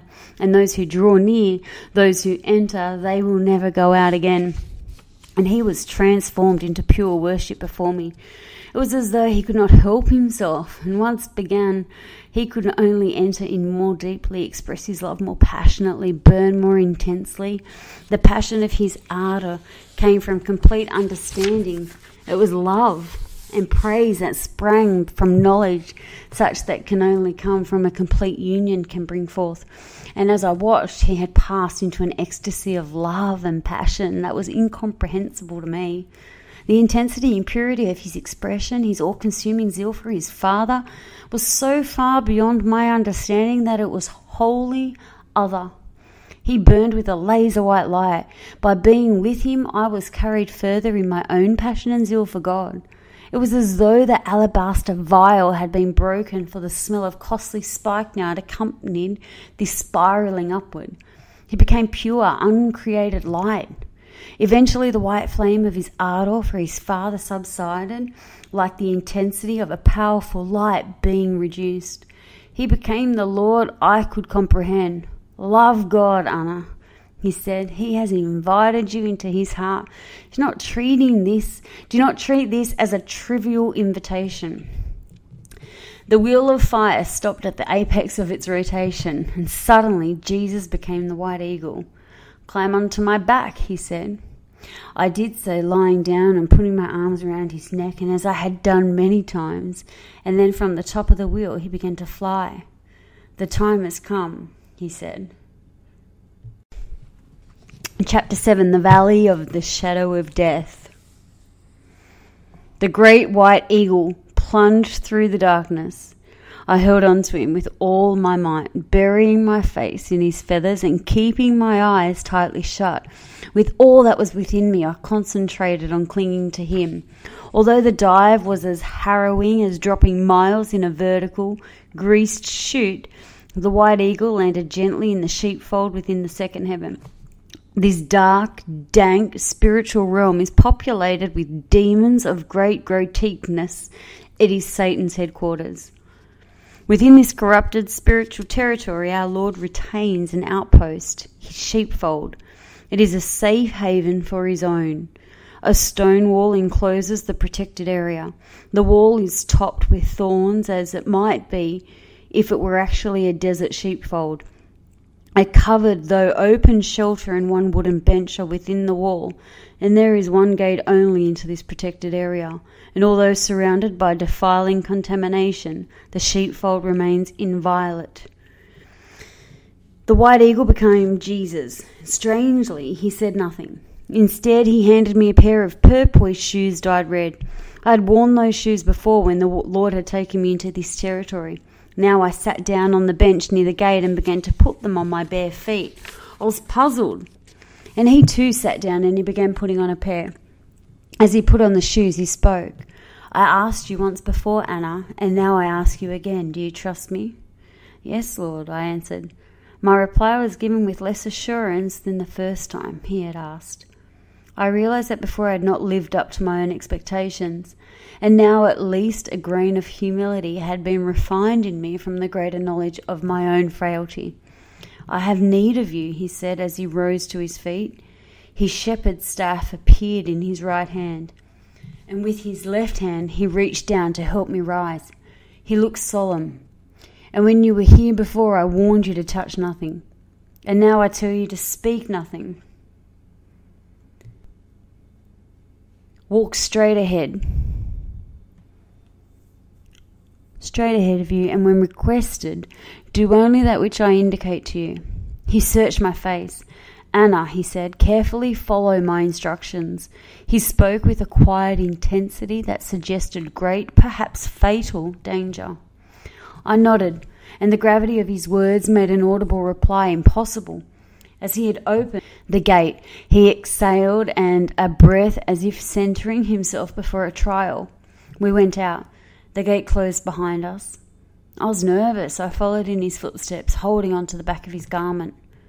I expected to see what I had seen before when we visited this diabolical place. I did not. Instead, we began a dark descent. I could feel something sliding past my feet on the path. Primitive revulsion made me try to get my feet out of the way, and after my eyes adjusted to the darkness, I could see by the light emanating from Jesus that vipers were slithering all over the wet incline. I momentarily froze, losing my grip on the Lord's garment. I could not call to him. All I could do was move forward, and by his light I could see that the snakes fled from Jesus, but would they flee from me? Everything within me was becoming fragmented. I knew that I had to center my focus. I stopped looking down. Instead, I fixed my eyes on the Lord. And now I could not see the snakes, but still I could feel them slither past me. I walked haltingly. Every part of my body was tense, almost rigid. Suddenly I heard a familiar sound. It was our dog barking with excitement, and as if he had heard me coming. We raised this dog from the time he was a puppy. He was greatly loved. Instinctively, I turned my head in the direction of the welcoming bark, and just as quickly, however, I snapped it back to fix my eyes on Jesus.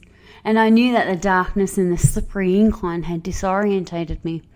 I was trying to keep my attention centered. And then I heard the sound of a speeding vehicle coming toward the sound of the dog's welcoming barks. The wheels of the vehicle squealed, as if to make an emergency stop. And there was a bump, a sickening thud, and then the sound of the dog yelping as if it had been hit. I stopped again, catching my breath in short gasps, my ears straining to hear the location of the sound. It sounded as though the dog was crying in pain, but because of his love for me, he was still trying to drag himself to me. It tore my heart out. And then I heard my mother cry out. Her voice sounded near the dog's yelps. "Help, help," she cried. And my breath almost stopped as I strained to hear. I could not call the Lord. "Help the dog, Anna," my mother's voice cried out. Suddenly my emotions, which had been scattered as a frightened bird loosed from a cage, snapped into a steely lucidity, and Satan had overplayed his hand. The voice that had sounded like my mother's had called me Anna. My real mother would not have called me that, because on earth my father and mother had named me Anne. So everything had happened so quickly that I did not have time to think. Satan had bypassed my mind and engaged my emotions. But it was a lie, a lie. I began to move forward again with tiny frozen steps. With recognition of the deception, the sounds ceased. but I was shaken from having my emotions shredded. And Jesus was ahead of me, but the distance between us was widening, and I needed to move more quickly to catch up with him. Inwardly, I began to quote scripture. "Unless you hate your father and mother," I said, seeking to move more swiftly. And suddenly, the small snakes became huge ones. I shuddered within myself. "Oh Lord," I hoped that Jesus would turn around. These pythons had lettering on them, symbols or formulas. One gigantic snake reared up to fling itself at me, to knock me down. I knew that if it knocked the breath out of me, it could wrap itself around me and squeeze the life out of me. "Divination," I said within myself. "Witchcraft, sorcery, the powerful black arts."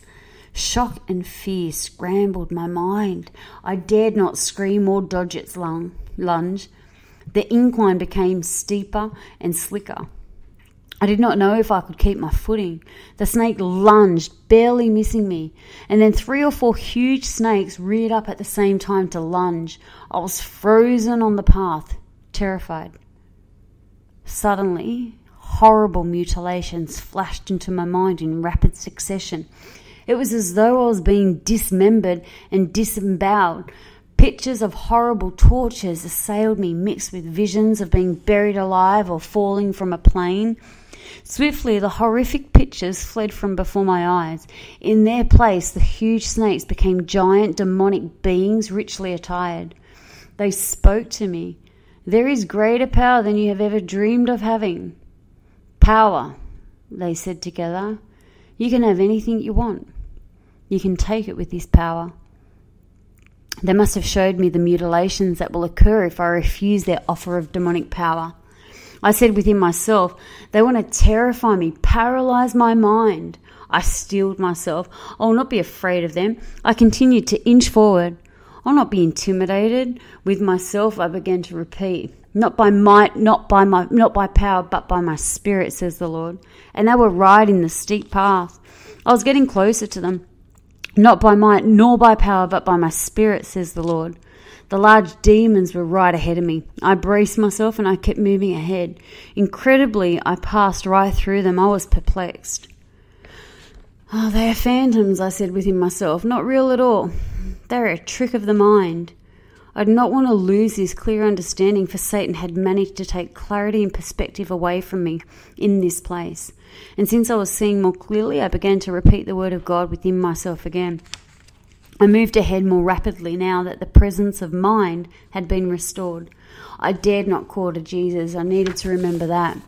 However, Jesus began to move ahead more quickly than I could keep up. He was disappearing into the darkness of the valley ahead of me, and I wanted to cry out and run to him, but I remembered his admonition. "And surely he will sense that I have fallen behind," I said within myself. "Surely," I repeated frantically within. I continued to place one foot ahead of another. And now, however, I was in total darkness, black, no light, no sound, nothing. Blackness is terrifying. It is the kind of terror that makes you want to scream just to relive the tension you are experiencing. I felt that I was suffocating with no escape. Evil pressed in on me. I began to talk to myself within, trying to cling to a measure of sanity. Any minute I will see his light ahead of me, I thought. No, nothing. I was groping with my feet on the dangerous incline. I had to remain upright. I was alone. I could not sense his presence at all. I prayed within myself, and the prayers were as heavy as stone. I quoted the word within myself, but it seemed to have no power. "Oh God," I thought, "don't leave me." And suddenly I caught myself. "No," I said within, "I will not accuse him of leaving me. I will not feel abandoned." For the child of God who loves the light, darkness is torturous. For those accustomed to his presence, his absence is excruciating. I thought in my Lord's agony on the cross, and he must have experienced this blackness. Only he had all the sins of the world upon him. Cruel demons must have been released to torture him. I began to confess within myself the benefits of the blood of Jesus and the victories he had won through his broken body. I testified within myself to myself of the attributes found within him and of the victories won by him. Somehow dishonoring God became more heinous and perishing. I did not want to put the Lord to open shame. I did not want to crucify him to myself again. I did not want to cry out and disobey in this place where the enemy could win a victory and laugh at him to scorn again. No, I said within, no accusations, no bitterness, no more whys, no more a need to be pampered. By his grace I will walk the course he needs me to walk. Him, not me, his honour, not my safety. His glory, not mine. Him. He alone is worthy. He alone is worthy. Oh my God, I sobbed within. I love you so much. What does this matter? And though you slay me, yet will I trust you. What does it matter if I live or die? I am yours. That's all that matters. I love you beyond danger or mayhem or darkness or death. Suddenly, my heart cracked open. I was unable to continue the love that I now felt. I burst free from what I did not know. It was as though love for the Lord had loosed me from a prison, as though I had pulled away from the gravity of the flesh. I loved him. I loved him more than I wanted to preserve myself. It was a strange, exhilarating experience. It was as though I was loosed from self. Not that I did not realize even then that the cross would need to be applied to my flesh nature daily to hold it in the place of death. But something had happened. I had broken free. No longer would it be easy to embrace the flesh. I would need to work deliberately at employing the flesh now, whereas before it had seemed inevitable. And now I was being drawn into the orbit of the Son of God. I could already feel myself moving toward him more rapidly. The law of the Spirit of life in Christ Jesus was the new gravity that was drawing me into God himself. Love like a river began to rush through my heart. Love unhindered, unstoppable, and unimaginable. Quickly, a tiny speck of light appeared in the path ahead of me. I made the calculation that if that light had been a little to the right or left, the darkness would have hindered me from seeing it. I continued to move forward. Within the light emanating from him stood Jesus. He was waiting for me in the valley, and as I drew nearer, he smiled and opened both of his arms. I seemed to cover the distance between us supernaturally and was in his embrace. And even within his arms, I dared not speak, for he had requested this. He likewise said nothing. His embrace said it all. He within me, by the power of the Holy Spirit, had demonstrated his victory. The enemy did not entangle my emotions, corkscrew my mind, or pervert my will. Love, his love, was triumphant within me. There was little time to rejoice. However, for past his shoulder, I saw a very large black brooding in the wet darkness. Chapter 8, Satan's Trophy Room. Jesus held me at arm's length, studying my face. He smiled, turned, and led the way toward the building. The atmosphere in the valley was red, as though the building was catching the light from a distant forest fire. It was eerie. It cast long shadows across the valley. The shadows travelled up the building until they reached two enormous black marble dragons on top. These dragons were facing each other, with their wings uplifted and touching like the cherubim over the mercy seat. The building was a mockery of the Ark of the Covenant. It was deathly dark, as if it were made from antimatter. The black marble exterior was wet, and the overbearing humidity made it difficult to breathe. Thousands of soldiers were standing shoulder to shoulder on all four sides of the building. They wore an ancient style of armour whose design I had never seen. And these warriors were camped around the building, just as the Levites were instructed to camp around the desert tabernacle. None of them moved when we passed through their numbers, however. Why, I wondered. I glanced down their ranks to see if I could discern the reason for their inaction. The faces within the helmets were shadow, but their eyes tracked us. I suddenly remembered how the two angels that were sent to rescue Lot had temporarily blinded the men of Sodom. Jesus, I thought, must have rendered these demons inert. They were alert, but they were incapable of action. They held their ranks like clay soldiers buried within early Chinese emperors. After passing through most of the ranks of the soldiers, Jesus approached the building. The structure had the appearance of a gigantic mausoleum. As we drew near, I could see that the black marble dragons were breathing, and so were the black marble monkeys that formed a decoration around the top of the building, and these leered down at us. The massive double doors unlatched as we approached. They opened slowly. Each door was of great weight, and they pictured Satan's supposed conquests. They were executed in bronze relief and were similar to the doors of European cathedrals that often depict the life of Christ. The doors opened outwardly to give us entry to a large windowless room. The smell within the room was odious. The room, like the valley, seemed lit by distant fires. My eyes travelled up to a heavy raised cornice. It formed a crown around the top of the room. A text was written upon it in ancient language of wedges and triangles. Jesus waved his hand, and the lettering changed so as I was able to read the inscription. The text proclaimed Satan's 5 I wills, with which he intended to vault himself above the throne of God and crown himself king of the universe. I shuddered. Hanging upside down from this cornice were half female and half bat-like demons. The Lilith, the vampire demons that hunt at night. They were repugnant. I dropped my gaze and saw the reason for the stench in the room. Bat guano. Display tables flanked either side of the room, and these were covered with what seemed to be black velvet. The objects on display were shining with light from within. The objects were beautiful, not because of the exquisite workmanship, not because they were encrusted with jewels. Instead, they seemed to have some beauty bestowed upon them by God. They were his, for his people had used them, and now they sat on the display like war mementos. I quickly glanced over the tables in astonishment. This was a trophy room. Each article was labelled with a claymaker. The same wedges and triangular-shaped writing was on these markers, as was on the cornice. Again, Jesus waved his hand, and the language changed so that I could read the labels. On display were the just measure, Miriam's tambourine, Bezalel's renderings for the workers, of the patterns given to Moses on the mount, the widow's bowl, various musical instruments of ancient design, and on and on.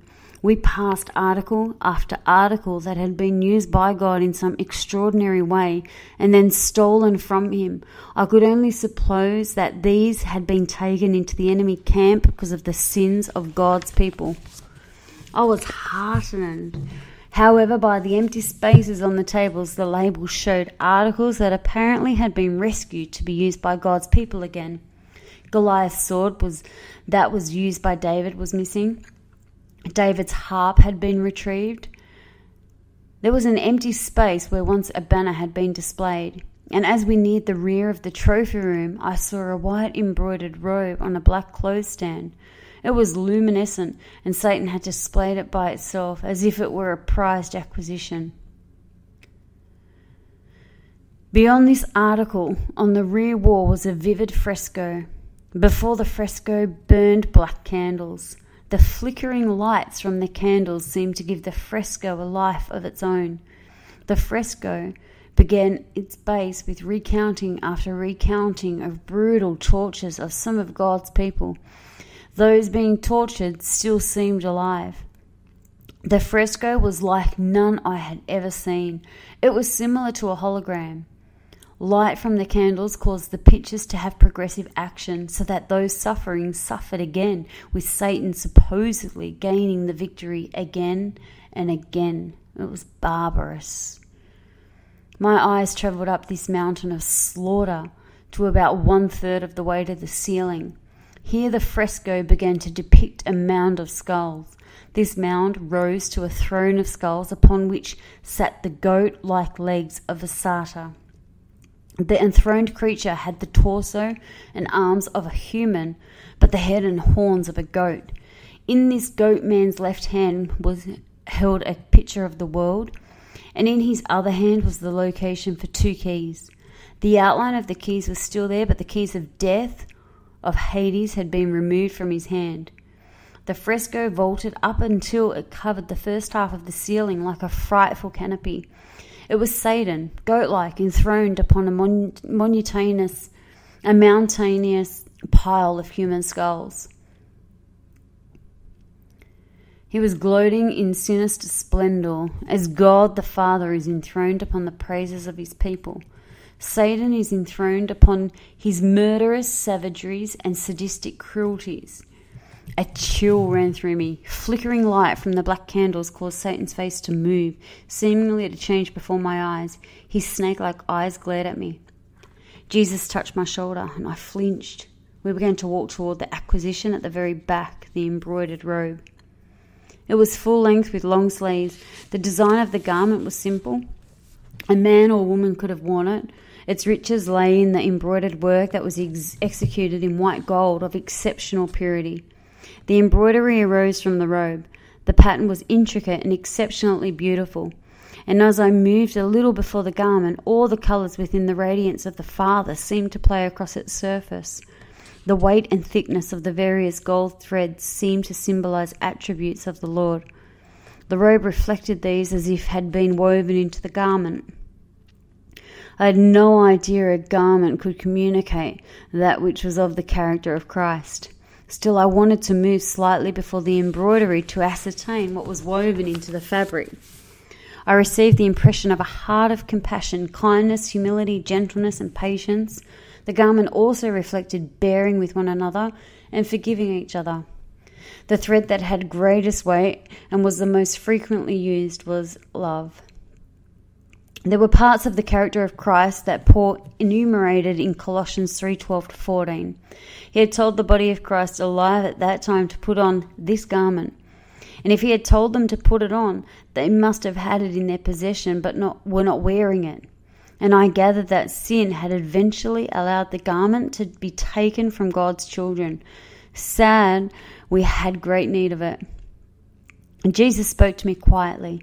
The garment is for the soul and heart. It is an inner garment that becomes visible through actions, through decisions that affect unity, oneness in Christ. He continued, I am the new inner garment, others rather than self. The supreme other is God, the Father, himself, his rights, his needs, and his desires before all. I have purchased you for our Father. I have washed you and clothed you with garments of holiness and beauty, garments of salvation and righteousness. Anna, clothe yourself in me, garments of salvation for the whole person, body, soul, heart, and spirit. Clothe yourself in me, attributes of righteousness that are beautiful to God the Father. I turned back to look at the robe. It was exquisite. The Lord's virtues woven into the garment had brought the body of Christ into the perfect bond of unity. Paul had said this, how we needed it now. He continued, the embroidered garment is to be worn by those who are the bride, and it was handed down in our family. And those who were entering into the fuller union with me wore it. There is none like it. It belongs to our household. As I looked at the robe, I realized that to enter into a deeper relationship with Christ meant to enter into a deeper covenant with his body. The two are inseparable. Carefully listen to me, Jesus said softly. I want you to remove the garment, then quickly climb onto my back. Without hesitation, he placed his hand on the top of the velvet clothes rack. I did not have time to think. Instantly I obeyed and began to remove the robe. The more I disengaged the garment, the harder he pressed on the top of the rack. I suppose he was compensating for some of the weight of the glory in it. He continued to press on the top of the rack as I folded the embroidered robe so that it could be carried. And when the garment had been secured, I looked at Jesus. He gave the flicker of a smile, winked at me, and then removed his hand from the rack. Screams, sirens, and alarms of all kinds immediately arose together. All restraints were removed from everything within this realm. Quickly the Lord became the white eagle, and nervously I scrambled onto his back. The vampire bat demons unfolded their huge wings. Their eyes were blood red, and they hissed through their fangs, through their mouths, and they were deranged with fury. The doors to the front of the trophy room began to close. The white eagle had to fly with his wings perpendicular to the floor to pass through the narrow opening. I tightened my arms and legs around him, pressing the robe between my flattened body and his back. We passed through the opening like a single unit. With searing screams, everything, bats, monkeys, dragons, soldiers, wrenched away. And it seemed as though everything in the corrupted sanctum breathed down upon us in the chase, screeching, squalling, shrieking, a cacophony of blood-curdling sounds raised behind us. They were a frenzied juggernaut. The marble dragons wrenched free from the top of the building with all the crackling and tearing that accompany a structure being torn apart. The black marble monkeys violently ripped free to join in the hunt. The Lilith and Shadow Warriors rabidly pursued. Whether hooved or winged, clawed, flightless or airborne, they pressed us. They were a murderous horde of frenzy and rage. Quickly demons from elsewhere in the second heaven joined these in the chase. The whole second heaven sounded like one dangerous wounded animal. The bone-chilling cries that went up from that place made my blood run cold. It was horrific. I clung to the white eagle. It was a wild ride, wild but exhilarating. I threw my head back, gulping air and laughing silently. Let them roar. That was all that it was, a roar, a show. I was with Jesus, and Jesus had won the victory. Let them roar. Suddenly there was a release of the fragrances of saffron and onycha. More costly than pure gold is the fragrance of saffron coming from the Lord's betrothed, for it symbolizes his faith. Onycha means roar, but it is the authoritative roar of the Lion of the tribe of Judah, and these priceless fragrances released in the mid-heaven exhibited the Lord's overcoming victory. The white eagle flew to the sheepfold. My turquoise shoes dropped from my feet as he swooped through the single gate and began to climb upward. The demons outside of the wall wailed in fury. They'd be punished for allowing the garment to be taken. Both they and we knew this, and the Lord continued to fly upward. There were great strength in the beat of his wings, and the caterwauling became less distant as we pulled away toward the third heaven.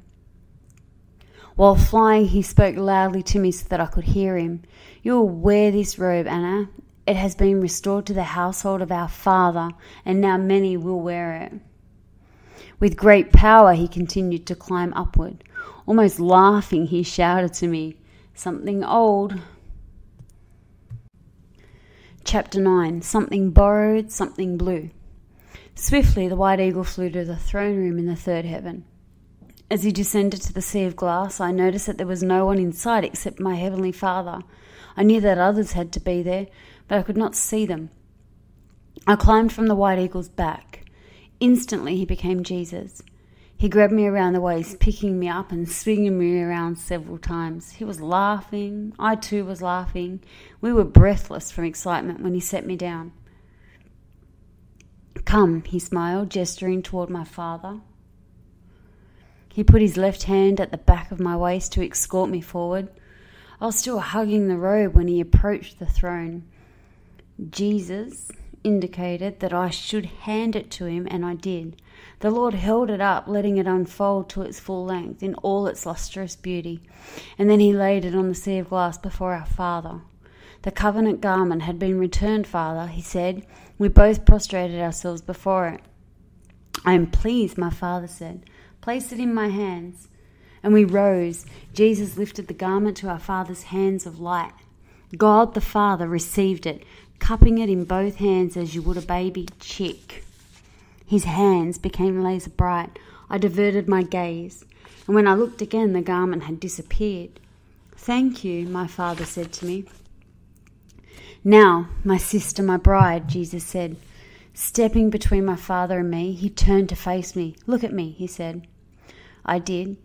My Father placed his hand of light on Jesus' shoulder, and then Jesus raised his right hand to my forehead. Light shot from his finger as he wrote upon me. It was a strange feeling. "I write upon you my new name," he said. "Sealed, said the Holy Spirit, who must have been present all along. I felt a stamped pressure over the area where Jesus had placed his name. Now I had 2 names on my forehead. My father had placed his name there when he asked me to be his chancellor, secretary to a king. And Jesus smiled at me. Something new, he said. And now you have something new that you will wear forever. You are marked and sealed, my sister, my bride. My father removed his hands from the Lord's shoulders. Jesus took my right hand in his. I must go, he said, and when I return I will give you your heart's desire. This, my love, will seal your heart. He continued, looking deeply into my eyes.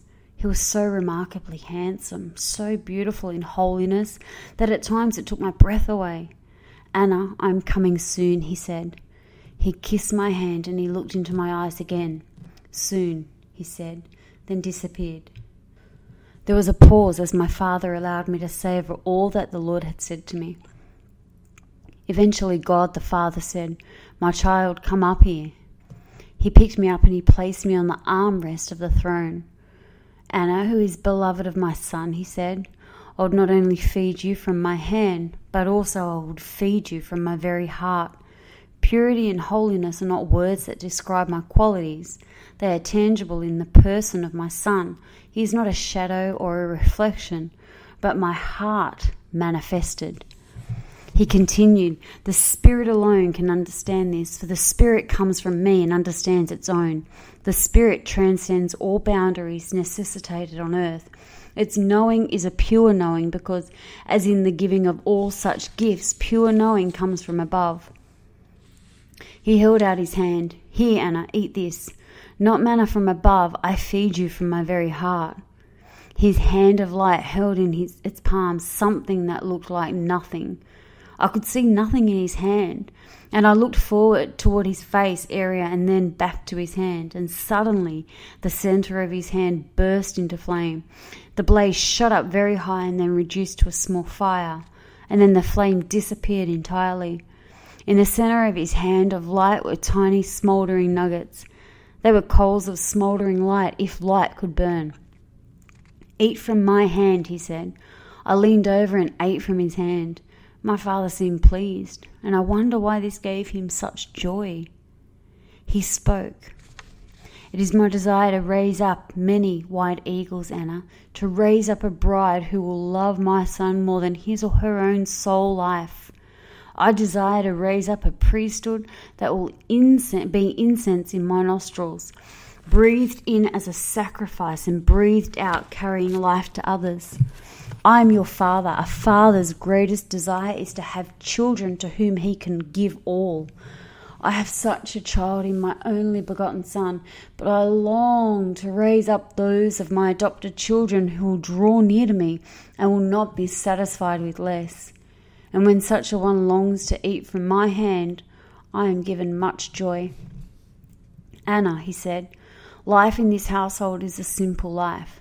Meals around the family table concerned over family matters, joy over births into the family, the celebration of anniversaries, the sharing of labours side by side. Simple." And I thought of the Lord's words, "Unless you are converted and become like children, you shall not enter the kingdom of heaven." It was as though we needed to reach some saturation point in complexity before we were ready to turn and simply seek him.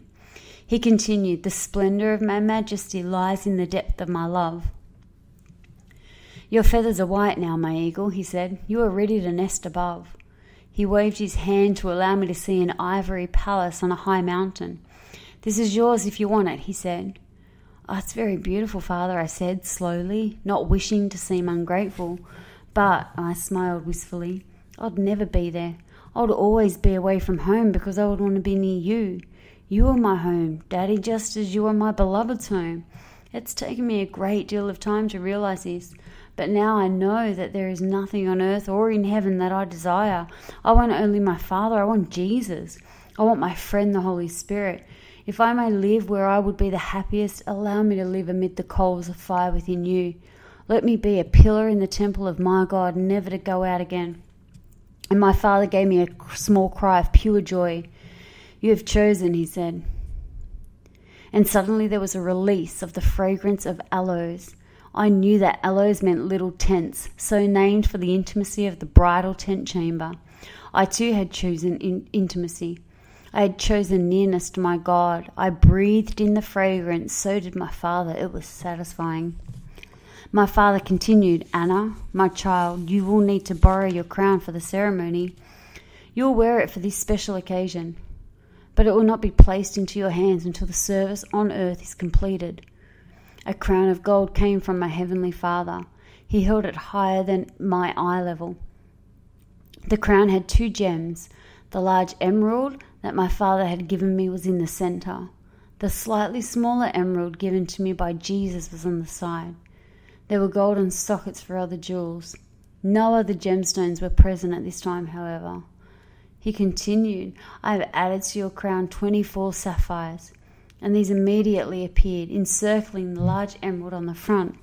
Thank you, Daddy, I said. I wondered how I merited these gems. My father answered my thoughts. You cannot earn the uncreated, he said, but you can grow up into Christ to manifest the uncreated. Something borrowed, he added, something blue. My father continued, and 24 stars attend this crown. They will bring to you the covenant garment, your crown and your veil, and these will dress you and attend you at the ceremony. I saw that the crown had 24 points around the top. I wondered if there was some connection between the points of the crown and the angelic attendants, but he did not give an explanation.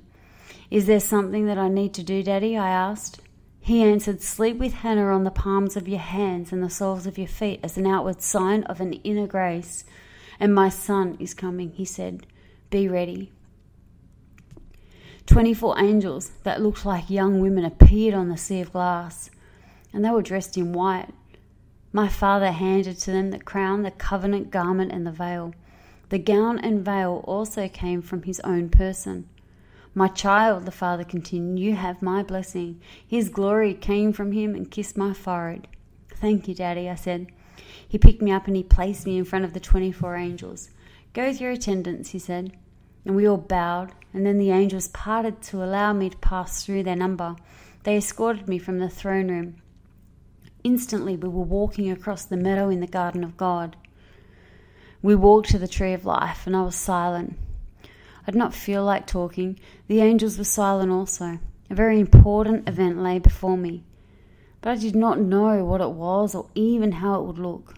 And once we reached the trunk of the tree, the attendants busied themselves applying henna paste to the palms of my hands and the soles of my feet. The air hung heavy with the smell of the spice. I held on to the tree that was strangely warm. I did not want to watch the angels because I was nervous, distracted. Wishing to encourage me, one of the angels said, henna is the best of the spices. It faintly registered with me that I had been carried through Esther's preparations. And when the statement did break through to my consciousness, I thought, how right that I should enter the kingdom through the shed blood of Jesus, and now before this important event, an outward sign should be placed upon me. Within myself, I thanked the Lord for forgiving me, and then I continued aloud. I ask for forgiveness for any sin that I have committed, and I forgive everyone for sins committed against me. I looked at the angels, and it says in the word to confess your sins to one another. The angels looked bewildered, and then I realized that angels do not confess to one another, and I changed the subject. Does anyone know what I am to do here at the Tree of Life? Rest, one angel said. You have experienced much. I laughed wearily. Yes, I affirmed, but I'm very excited and nervous. Resting in the Tree of Life will strengthen you, another added.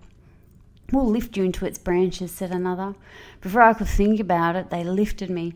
They began carrying me upward, and it seemed as though the tree accommodated us, for we struck no branches. High in the trees they lay me in a juncture that cradled me. It was very comforting to rest in its branches. And we will return when you have rested, an attendant said. Thank you, I smiled at them. And they were gone. I lay there looking up into the branches of the tree, thinking of my lover, my friend. The soft lights of the leaves and the fruit soothed. I did not think I could rest, but I did. And before falling asleep, I lifted my hands to look at them again. And I spoke quietly. Oh, my beloved, What is going to happen? Chapter 10. Consecration. Slowly my mind inched toward consciousness. I opened my eyes. Intense balls of light were hovering before my face. Within these lights were the outlines of spirits the size of hummingbirds. I was too mellow from slumber to be startled. Instead, I was bemused watching them. While I was looking at these spirits, angels below me in the garden began to sing. Amazingly, they were addressing the rocks, hills, trees, and streams of the garden of God. Song of the 24 Attendants. Oh, let us hear you sing, O God, the great Almighty One, whose fire of burning holiness is seen within his Son. Come now, ancient hills, proclaim, and streams re-echoing, and rocks and grass and trees burst forth, together let them sing. His grandeur may more than these can tell, ancient though they be, while spanning time as if a day, he eternity. But let them sing and let them tell, for they too would proclaim. They too would clap, they too would dance, they too would bless his name. O ancient hills, what do you know? And trees, what will you sing? And rocks, what virtues you extol, and streams, what wisdom bring. O let us hear you worship God, enlightened through your praise. Through your instruction may we too behold with steadfast gaze his splendour born of purity, his beatific grace, past or created, till, like you, we gaze upon his face. The song ended. I reached up with my light hand toward the spirits within the balls of light. They scattered and I sat up. Anna, an angel called to me from beneath the tree. I peered down up to her upturned face, and it was one of the attendants. We've come to take you to your consecration. All 24 of the white-clad angels began to rise through the branches. They were standing on the air near the juncture in the tree where I had rested, and they were smiling. Hello, I smiled back at them, thinking how odd it was that anything could stand on air. Hello, they answered, trying to contain their excitement. Are you ready to go? Yes, I answered. Suddenly my hands went to my face. Realization had rushed in on me. This was the one time for which I had been waiting, but waiting for what? And how would it be accomplished? Yes, I am ready, I reiterated aloud.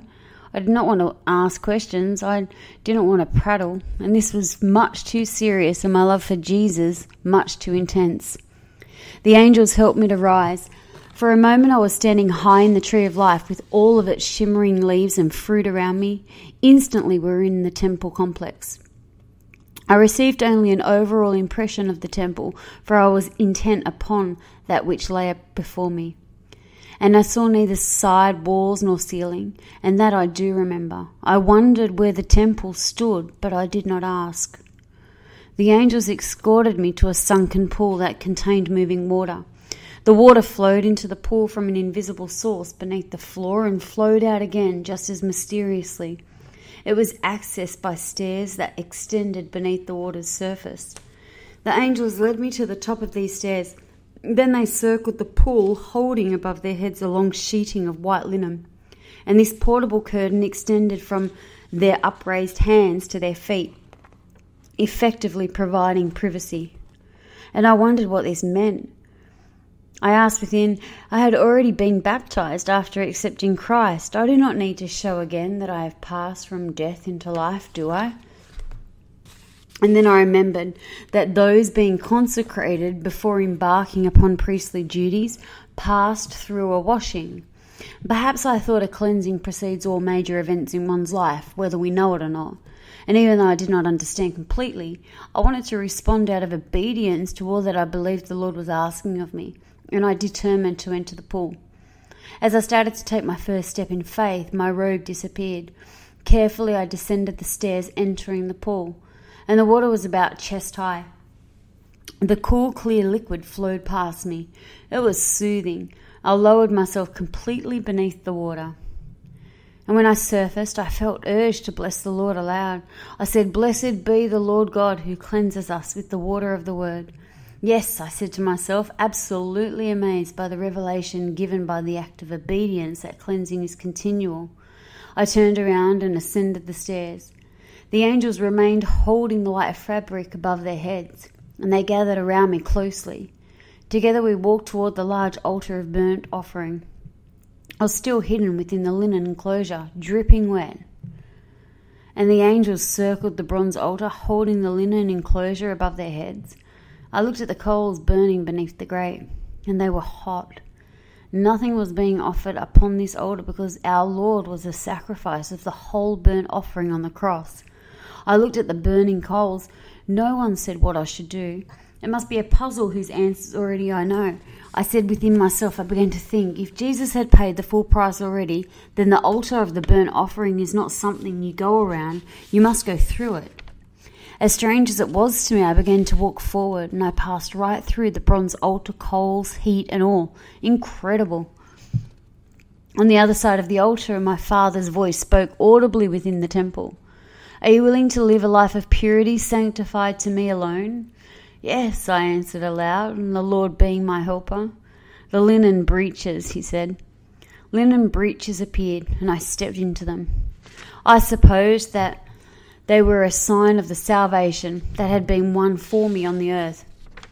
The priests had worn these to cover their nakedness.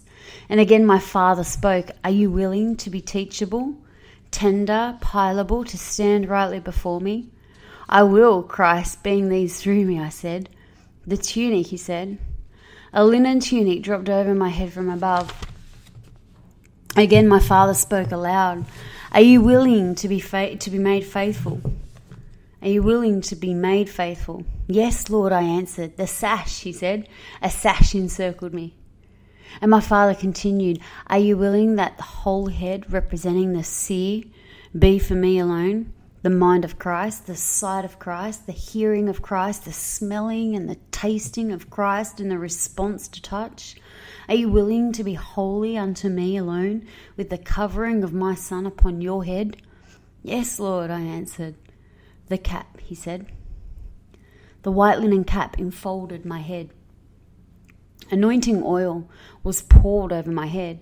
It ran down the garment to the hem, and suddenly blood appeared on my right earlobe, right thumb and right toe. It had to be the blood of Jesus, for his is the only blood in heaven. And the angels dropped the linen enclosure. It disappeared from their hands. The 24 attendants indicated that I should move forward. They did not go with me. And I moved forward. The weight of that which was won by Christ on the altar of the cross came onto my upturned hands. I could see nothing, but I felt this, and I lifted my hands to wave his sacrifice before the Father. As I walked toward the entrance to the holy place, I heard the 24 elders and the 4 living creatures begin to sing. Bring forth the priests unto our God, he who sits as king. Loose your great power over the earth, that earth like heaven may sing. Holy God, our great delight, swallow sin in darkest night. Begin for mercy's sake the fight, O God, begin the end. Praise to the King who reigns on high, Zion above will sing. We hold before you bowls of prayers, their tribute too we bring. Release the seal, that they may stand first fruits here above, blood washed in the blood of the Lamb, gifts of his intimate love. Our crowns we throw beneath your feet, eternal God of might. All power, love and majesty are yours, great God of light. Though standing still upon the earth, let them live above to join us in continual praise, consumed at last by love. And let them walk mid coals of fire. Hear, great Yah, our prayer. Let the circle be complete, O King beyond compare. Let them hear and let them speak to hallow your great name. Let your glory be visibly seen. Set their hearts aflame. Release the Lamb to open above the seal that seals the end, that righteousness with purest love might dwell on earth again. Holy God, our great delight, swallow sin in darkest night. Begin for mercy's sake the fight, O God, begin the end. Their song ended as I crossed the threshold to the holy place. The weight of the wave offering was lifted from my hands. As I passed into the holy place, I appropriated that which was symbolized Christ there, the light of the golden lampstand, as well as the bread, wine, and the frankincense on the table of shewbread. I came to the altar of incense before the Holy of Holies, because I had passed through the bronze altar. I felt that I must pass through this altar also, and it symbolized Christ's ministry of intercession. As I began to move through the altar, the aromas of the smoking incense clung to me, and I continued to move forward, lifting my hands. I passed the veil, which had been rent at the time of our Lord's death, and entered the Holy of Holies. The sprinkled blood of Christ's sacrifice was already on the mercy seat. The smoke of his fragrant intercession filled that chamber. The unburned spices of the incense that is most holy to the Lord were also present. Since Christ had paid the full price to gain our access to the Father, I passed through the Ark of the Covenant. On the other side of the Ark of the Covenant, the blood of Christ, as well as the holy anointing oil, was sprinkled upon me and upon the priestly garments. My heavenly Father spoke to me again. You are ordained and consecrated unto me this day, Anna, priest forever. There is a time of being shut away, however, before you assume your duties. The angelic attendants appeared after my Father's admonition. And as my Father had said, the 24 attendants brought to me the covenant robe, the veil, and the crown. The headgear of a priest became internal. The breeches, tunic, and the sash remained on me. As the angels prepared to dress me, one attendant said, You come to this union with nothing but the Son of God's cleansing, his sacrifice, his blood, his aromas, and his anointing. Suddenly we heard the blast of a distant shofar. He comes, the angel said with much excitement. The horn blew again. Quickly they slipped the covenant robe over my head. The garment had the fragrance of myrrh, aloes, and cassia. Mingled with these aromas were those of the spices of the holy anointing oil, of the holy incense, and of the garden. Each aroma was intensified with the embroidered robe was worn. The fragrance was everywhere. I noticed that the palms of my hands were still stained red from the henna. I suppose that the soles of my feet were still stained also. The angels placed the borrowed crown of life upon my head, and together they raised the circular full-length veil. I thought that they would release it to float down upon me, and instead I realized that my heavenly Father was veiling me by the power of the Holy Spirit. As it descended, he spoke a blessing over me. Become thousands of 10,000s, my child. Suddenly we heard a shout, and then Jesus called to me from a distance, Anna! I turned to look for him. He comes, the angel said excitingly. Immediately he burst into view. He was riding the most beautiful white steed I had ever seen. The horse was galloping at top speed. The sight of Jesus knocked the breath out of me. He was wearing a white with a gold crown on his head. He was every inch a king and every inch the desire of all nations. Without allowing the horse to break stride, he scooped me up and he pulled me onto the horse to sit in front of him. With his left arm, he held me securely to himself. The angelic attendants clapped and jumped, spinning around with joy. The white stallion began to climb up and up over the terrain of paradise. He galloped on the wings of the wind. It was glorious, and when we reached the sea of glass, the white horse began to descend. He came to a halt at the back of the throne room. All assembled raised a great shout of joy, and then cutting through the shout, one lone angel near the throne began to sing, Blessed is he who comes, blessed is he who comes. Chapter 10, Consecration. Slowly my mind inched toward consciousness. I opened my eyes. Intense balls of light were hovering before my face. Within these lights were the outlines of spirits the size of hummingbirds. I was too mellow from slumber to be startled. Instead, I was bemused watching them. While I was looking at these spirits, angels below me in the garden began to sing.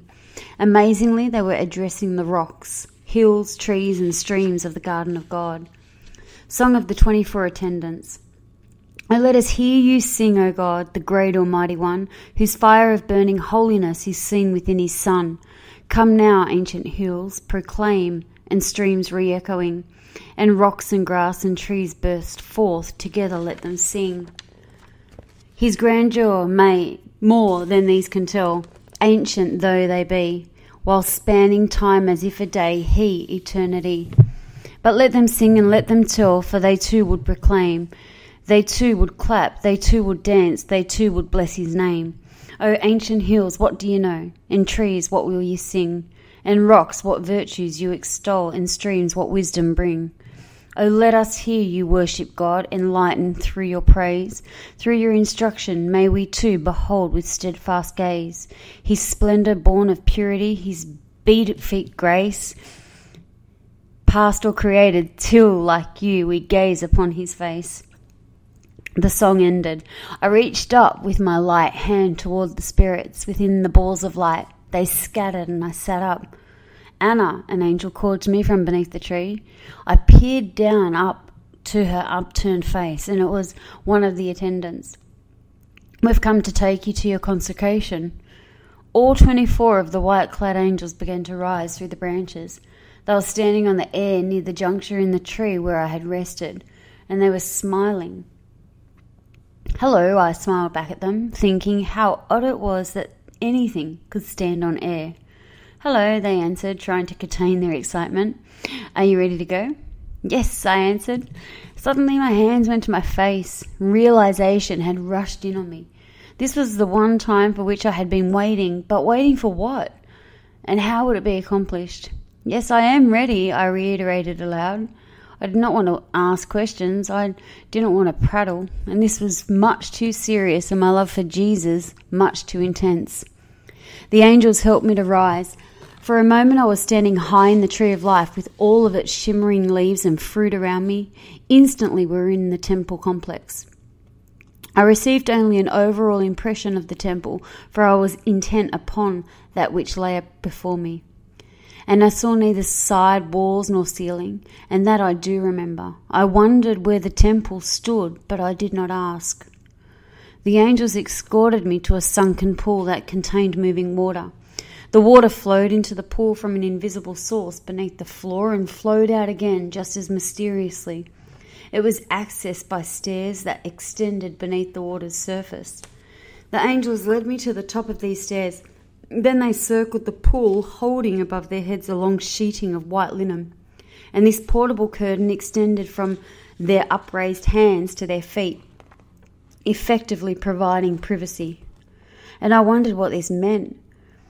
I asked within, I had already been baptized after accepting Christ. I do not need to show again that I have passed from death into life, do I?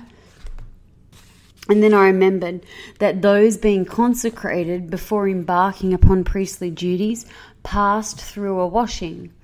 Perhaps I thought a cleansing precedes all major events in one's life, whether we know it or not. And even though I did not understand completely, I wanted to respond out of obedience to all that I believed the Lord was asking of me, and I determined to enter the pool. As I started to take my first step in faith, my robe disappeared. Carefully I descended the stairs, entering the pool, and the water was about chest high. The cool, clear liquid flowed past me. It was soothing. I lowered myself completely beneath the water. And when I surfaced, I felt urged to bless the Lord aloud. I said, "Blessed be the Lord God who cleanses us with the water of the word." Yes, I said to myself, absolutely amazed by the revelation given by the act of obedience that cleansing is continual. I turned around and ascended the stairs. The angels remained holding the white fabric above their heads, and they gathered around me closely. Together we walked toward the large altar of burnt offering. I was still hidden within the linen enclosure, dripping wet. And the angels circled the bronze altar, holding the linen enclosure above their heads. I looked at the coals burning beneath the grate, and they were hot. Nothing was being offered upon this altar because our Lord was the sacrifice of the whole burnt offering on the cross. I looked at the burning coals. No one said what I should do. It must be a puzzle whose answers already I know. I said within myself, I began to think, if Jesus had paid the full price already, then the altar of the burnt offering is not something you go around. You must go through it. As strange as it was to me, I began to walk forward, and I passed right through the bronze altar, coals, heat, and all. Incredible. On the other side of the altar, my Father's voice spoke audibly within the temple.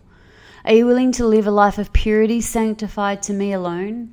Yes, I answered aloud, and the Lord being my helper. The linen breeches, he said. Linen breeches appeared, and I stepped into them. I supposed that they were a sign of the salvation that had been won for me on the earth. The priests had worn these to cover their nakedness. And again my Father spoke, "Are you willing to be teachable, tender, pliable, to stand rightly before me?" "I will, Christ, being these through me," I said.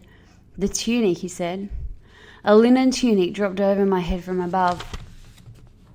Again my Father spoke aloud, "Are you willing to be made faithful? Are you willing to be made faithful?" "Yes, Lord," I answered. "The sash," he said. A sash encircled me. And my Father continued, "Are you willing that the whole head, representing the seer, be for me alone? The mind of Christ, the sight of Christ, the hearing of Christ, the smelling and the tasting of Christ, and the response to touch? Are you willing to be holy unto me alone, with the covering of my Son upon your head?" "Yes, Lord," I answered. "The cap," he said. The white linen cap enfolded my head. Anointing oil was poured over my head. It ran down the garment to the hem, and suddenly blood appeared on my right earlobe, right thumb and right toe. It had to be the blood of Jesus, for his is the only blood in heaven. And the angels dropped the linen enclosure. It disappeared from their hands. The 24 attendants indicated that I should move forward. They did not go with me.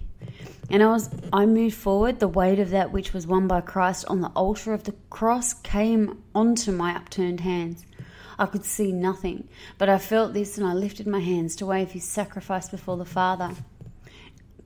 As I walked toward the entrance to the holy place, I heard the 24 elders and the 4 living creatures begin to sing. "Bring forth the priests unto our God, he who sits as king. Loose your great power over the earth, that earth like heaven may sing. Holy God, our great delight, swallow sin in darkest night. Begin for mercy's sake the fight, O God, begin the end. Praise to the King who reigns on high, Zion above will sing. We hold before you bowls of prayers, their tribute too we bring. Release the seal, that they may stand first fruits here above, blood washed in the blood of the Lamb, gifts of his intimate love. Our crowns we throw beneath your feet, eternal God of might. All power, love, and majesty are yours, great God of light. Though standing still upon the earth, let them live above to join us in continual praise, consumed at last by love. And let them walk mid coals of fire. Hear, great Yahweh, our prayer. Let the circle be complete, O King beyond compare. Let them hear and let them speak to hallow your great name. Let your glory be visibly seen. Set their hearts aflame. Release the Lamb to open above the seal that seals the end, that righteousness with purest love might dwell on earth again. Holy God, our great delight, swallow sin in darkest night. Begin for mercy's sake the fight, O God, begin the end. Their song ended as I crossed the threshold to the holy place. The weight of the wave offering was lifted from my hands. As I passed into the holy place, I appropriated that which was symbolized Christ there, the light of the golden lampstand, as well as the bread, wine, and the frankincense on the table of shewbread. I came to the altar of incense before the Holy of Holies, because I had passed through the bronze altar. I felt that I must pass through this altar also, and it symbolized Christ's ministry of intercession. As I began to move through the altar, the aromas of the smoking incense clung to me, and I continued to move forward, lifting my hands. I passed the veil, which had been rent at the time of our Lord's death, and entered the Holy of Holies. The sprinkled blood of Christ's sacrifice was already on the mercy seat. The smoke of his fragrant intercession filled that chamber. The unburned spices of the incense that is most holy to the Lord were also present. Since Christ had paid the full price to gain our access to the Father, I passed through the Ark of the Covenant. On the other side of the Ark of the Covenant, the blood of Christ, as well as the holy anointing oil, was sprinkled upon me and upon the priestly garments. My heavenly Father spoke to me again. "You are ordained and consecrated unto me this day, Anna, priest forever. There is a time of being shut away, however, before you assume your duties." The angelic attendants appeared after my Father's admonition. And as my Father had said, the 24 attendants brought to me the covenant robe, the veil, and the crown. The headgear of a priest became internal. The breeches, tunic, and the sash remained on me. As the angels prepared to dress me, one attendant said, "You come to this union with nothing but the Son of God's cleansing, his sacrifice, his blood, his aromas, and his anointing." Suddenly we heard the blast of a distant shofar. "He comes," the angels said with much excitement. The horn blew again. Quickly they slipped the covenant robe over my head. The garment had the fragrance of myrrh, aloes, and cassia. Mingled with these aromas were those of the spices of the holy anointing oil, of the holy incense, and of the garden. Each aroma was intensified with the embroidered robe was worn. The fragrance was everywhere. I noticed that the palms of my hands were still stained red from the henna. I suppose that the soles of my feet were still stained also. The angels placed the borrowed crown of life upon my head, and together they raised the circular full-length veil. I thought that they would release it to float down upon me, and instead I realized that my heavenly Father was veiling me by the power of the Holy Spirit. As it descended, he spoke a blessing over me. "Become thousands of 10,000s, my child." Suddenly we heard a shout, and then Jesus called to me from a distance, "Anna!" I turned to look for him. "He comes," the angel said excitingly. Immediately he burst into view. He was riding the most beautiful white steed I had ever seen. The horse was galloping at top speed. The sight of Jesus knocked the breath out of me. He was wearing a white with a gold crown on his head. He was every inch a king and every inch the desire of all nations. Without allowing the horse to break stride, he scooped me up and he pulled me onto the horse to sit in front of him. With his left arm, he held me securely to himself. The angelic attendants clapped and jumped, spinning around with joy. The white stallion began to climb up and up over the terrain of paradise. He galloped on the wings of the wind. It was glorious, and when we reached the sea of glass, the white horse began to descend. He came to a halt at the back of the throne room. All assembled raised a great shout of joy, and then cutting through the shout, one lone angel near the throne began to sing, "Blessed is he who comes, blessed is he who comes." Chapter 11, Ceremony of Formal Betrothal. Jesus dismounted from the white horse. Immediately he turned to me to help me dismount. Holding me around the waist, he lowered me onto the sea of glass. As I passed in front of him, he breathed in the fragrance released from the covenant robe. He said, "You have made my heart beat faster, my sister, my bride." For a moment we stood looking at each other, and then both he and the white stallion disappeared. The 24 angelic attendants appeared near me on the sea of glass. They busied themselves preparing me for the ceremony. They smothered the covenant garment and straightened the veil. As they worked, they smiled up into the face at times to reassure me. Suddenly I realized that I was facing the entire assembly of heaven. The collective splendor before me was overwhelming. The sea of glass was packed with angels and the redeemed angels. Angels also filled the atmosphere above. Everyone wore white. There were thousands upon thousands gathered, and they shone like icicles on a sunny winter's day. They glistened. Brighter than them all was the glory of my Father. His piercing white light at the center of the throne radiated out into a rainbow of vibrant colors. The 24 stately elders flanked him. Angels of his presence stood near the altar of incense before the throne. The 4 living creatures that are full of eyes were watching. The huge cherubim on either side of the throne peered through the intense light. The 7 torches that symbolized the attributes of the Holy Spirit burned even brighter in front of my Father. Amid this breathtaking splendor, images of the planets and stars were passing in review before their Creator. Creation itself was trooping the colors, paying homage to its King. Again, the one lone angel sang, "Blessed is he who comes, blessed is he who comes." My heavenly Father laced together the fingers of his hands of light. Slowly he stretched out his arms over the sea of glass, his hands cupped into a dome, a canopy.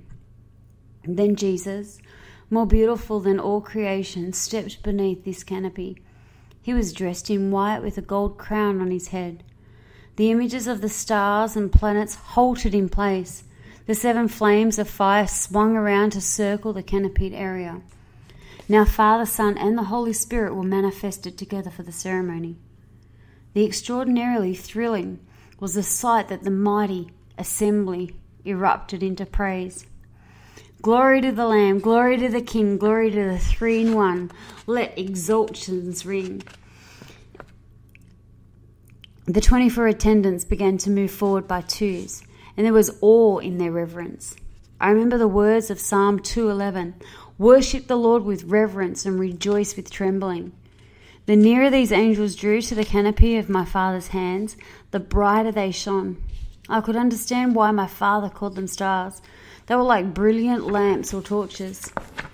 And two of these angels remained with me to help me move forward at the right time. When the other attendants had stationed themselves outside of the seven flames of fire, the angels with me indicated that now I should move toward the canopy. I swallowed hard. I began to walk towards Jesus, feeling very small among this stunning assembly. I marveled that the stars and planets would be witness to the ceremony too. Then the entire gathering began to sing, and as they extolled our God, I lost my nervousness. Instead, my heart raced with expectancy. Brighter than 1,000 suns is the Sun of Righteousness, through whom all things were begun, in whom all things blessed. Bow before his majesty, the creator of the sod. Glory to the one, yet three, glory to our God. Countless, countless thousands bow before his throne. Countless, countless thousands worship God alone. He created heavens and earth, eternity's vast plan. By his word he brought to birth blessings from his hand. Power hides he in his hand, light within the sun. Unfolding mercies like a span, hail great Three-in-One. As I continued forward, I saw many whom I knew within the crowd. Some were relatives who had died in years past. My earthly father was among them, but my eyes and attention were upon him to whom I was going. I thought of Psalm 45:10-11. Forget your people and your father's house, then the king will desire your beauty. I did feel that I was being transferred from my earthly father's house to the abode of my husband. Also among those gathered were the angels assigned to me. Some I knew, some I did not know, but I could tell that these were angels assigned to help me because they were smiling broadly. As I neared the little house of light created by my Father's hands, I wanted to share my consent. I wanted to say, yes, I agree to all three members of the Trinity. I felt as light as a wisp of air. I was cornucopia of joy. Jesus smiled at me as I passed one of the manifestations of the Holy Spirit stationed around the perimeter of my Father's canopy. As I stepped beneath the canopy, I could contain my joy no longer. I began to walk through in acceptance. The movements were like a stately dance. I circled Jesus 3 times, one encircling for each member of the Trinity. And as I weaved gently between the mighty torches of the Holy Spirit, I overflowed with love for all three.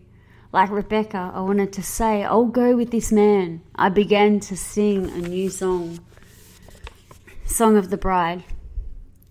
Hear thou great Redeemer blessed, deep within my heart find rest. You who birthed me from your side, then called me forth to be your bride. I exalt in you alone, and take your heart to be my home. Lover, friend, Redeemer, Son, eternal husband, make us one. A private moment. And when the third circuit had been completed, I took my place at the right of Jesus. I had publicly given my consent before a multitude of witnesses. He looked deeply into my eyes and spoke privately to me.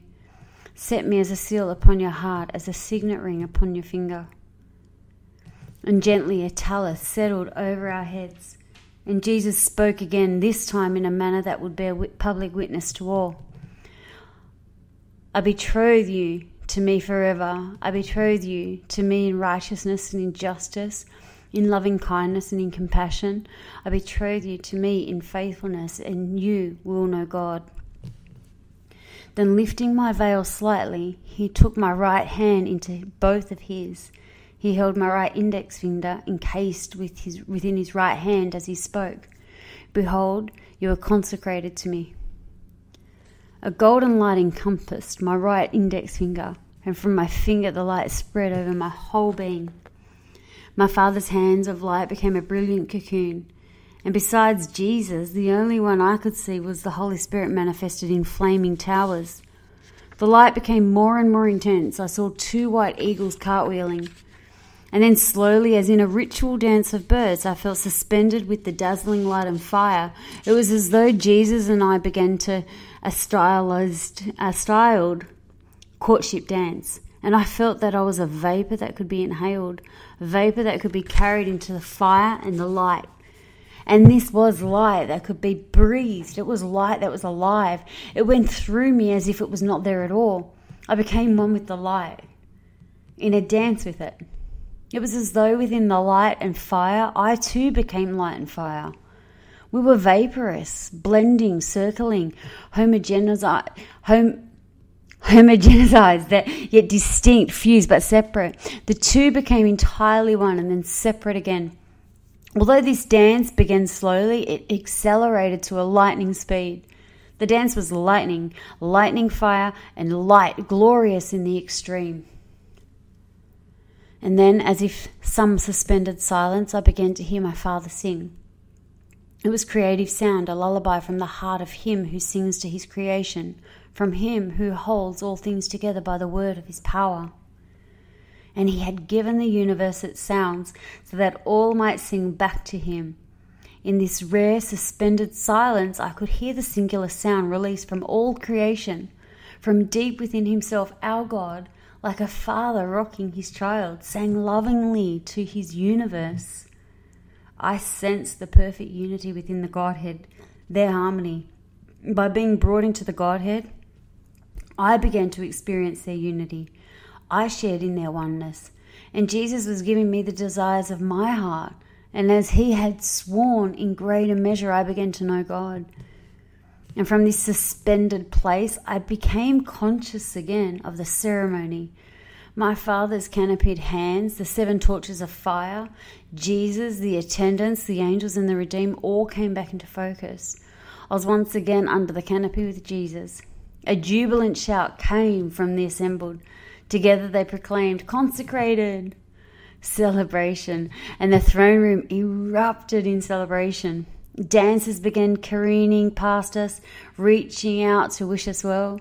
Jesus touched hand after hand. I was smiling but somewhat dazed.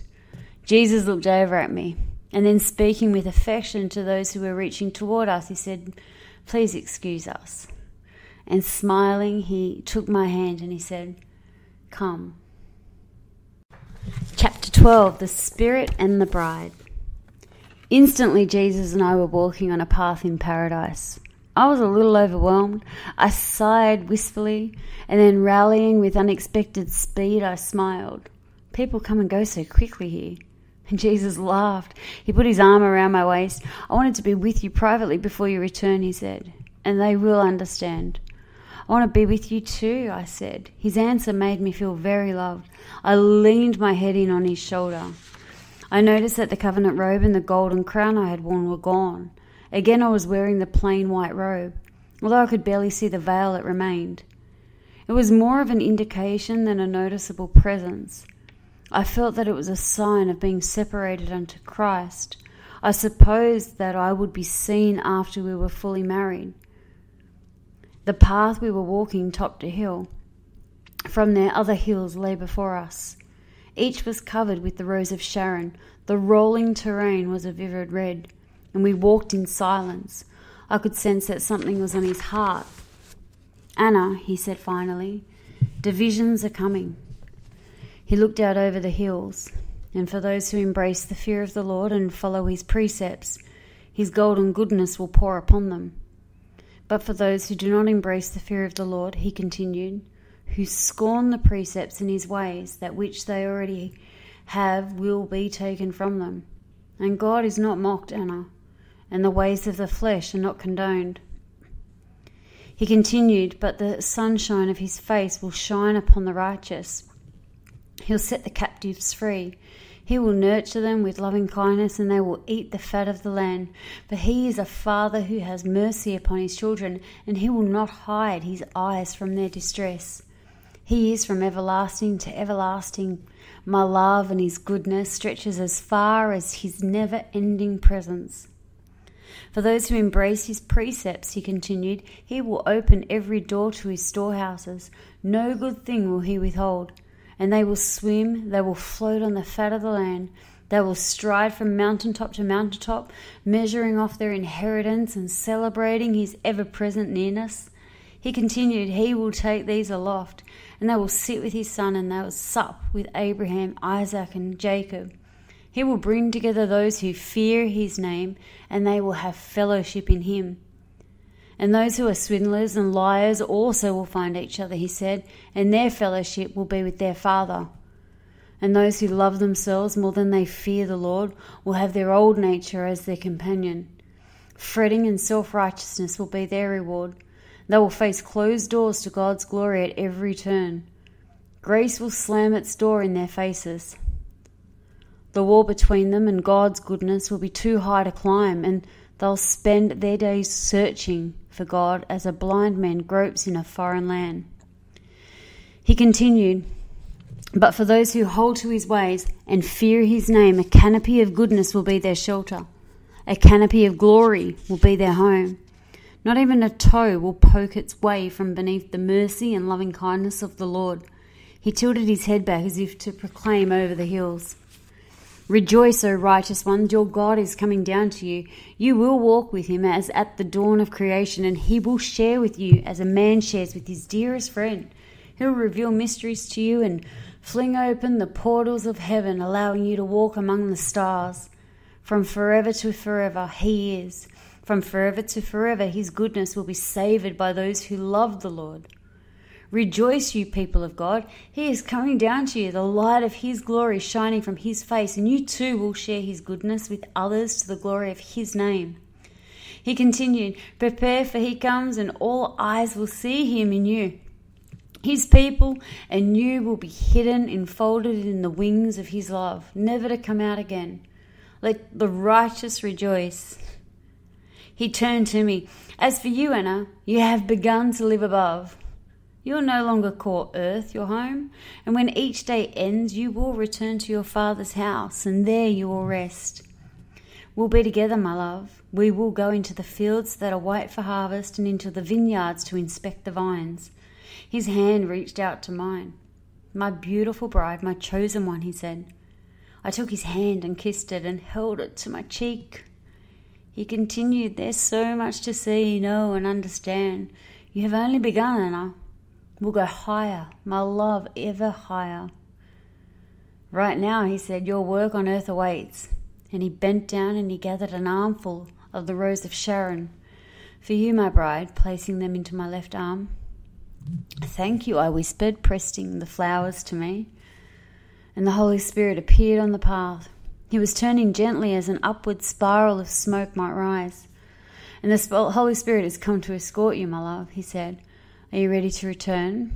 I am ready, I said to Jesus. I was still holding his hand reluctantly. I released it.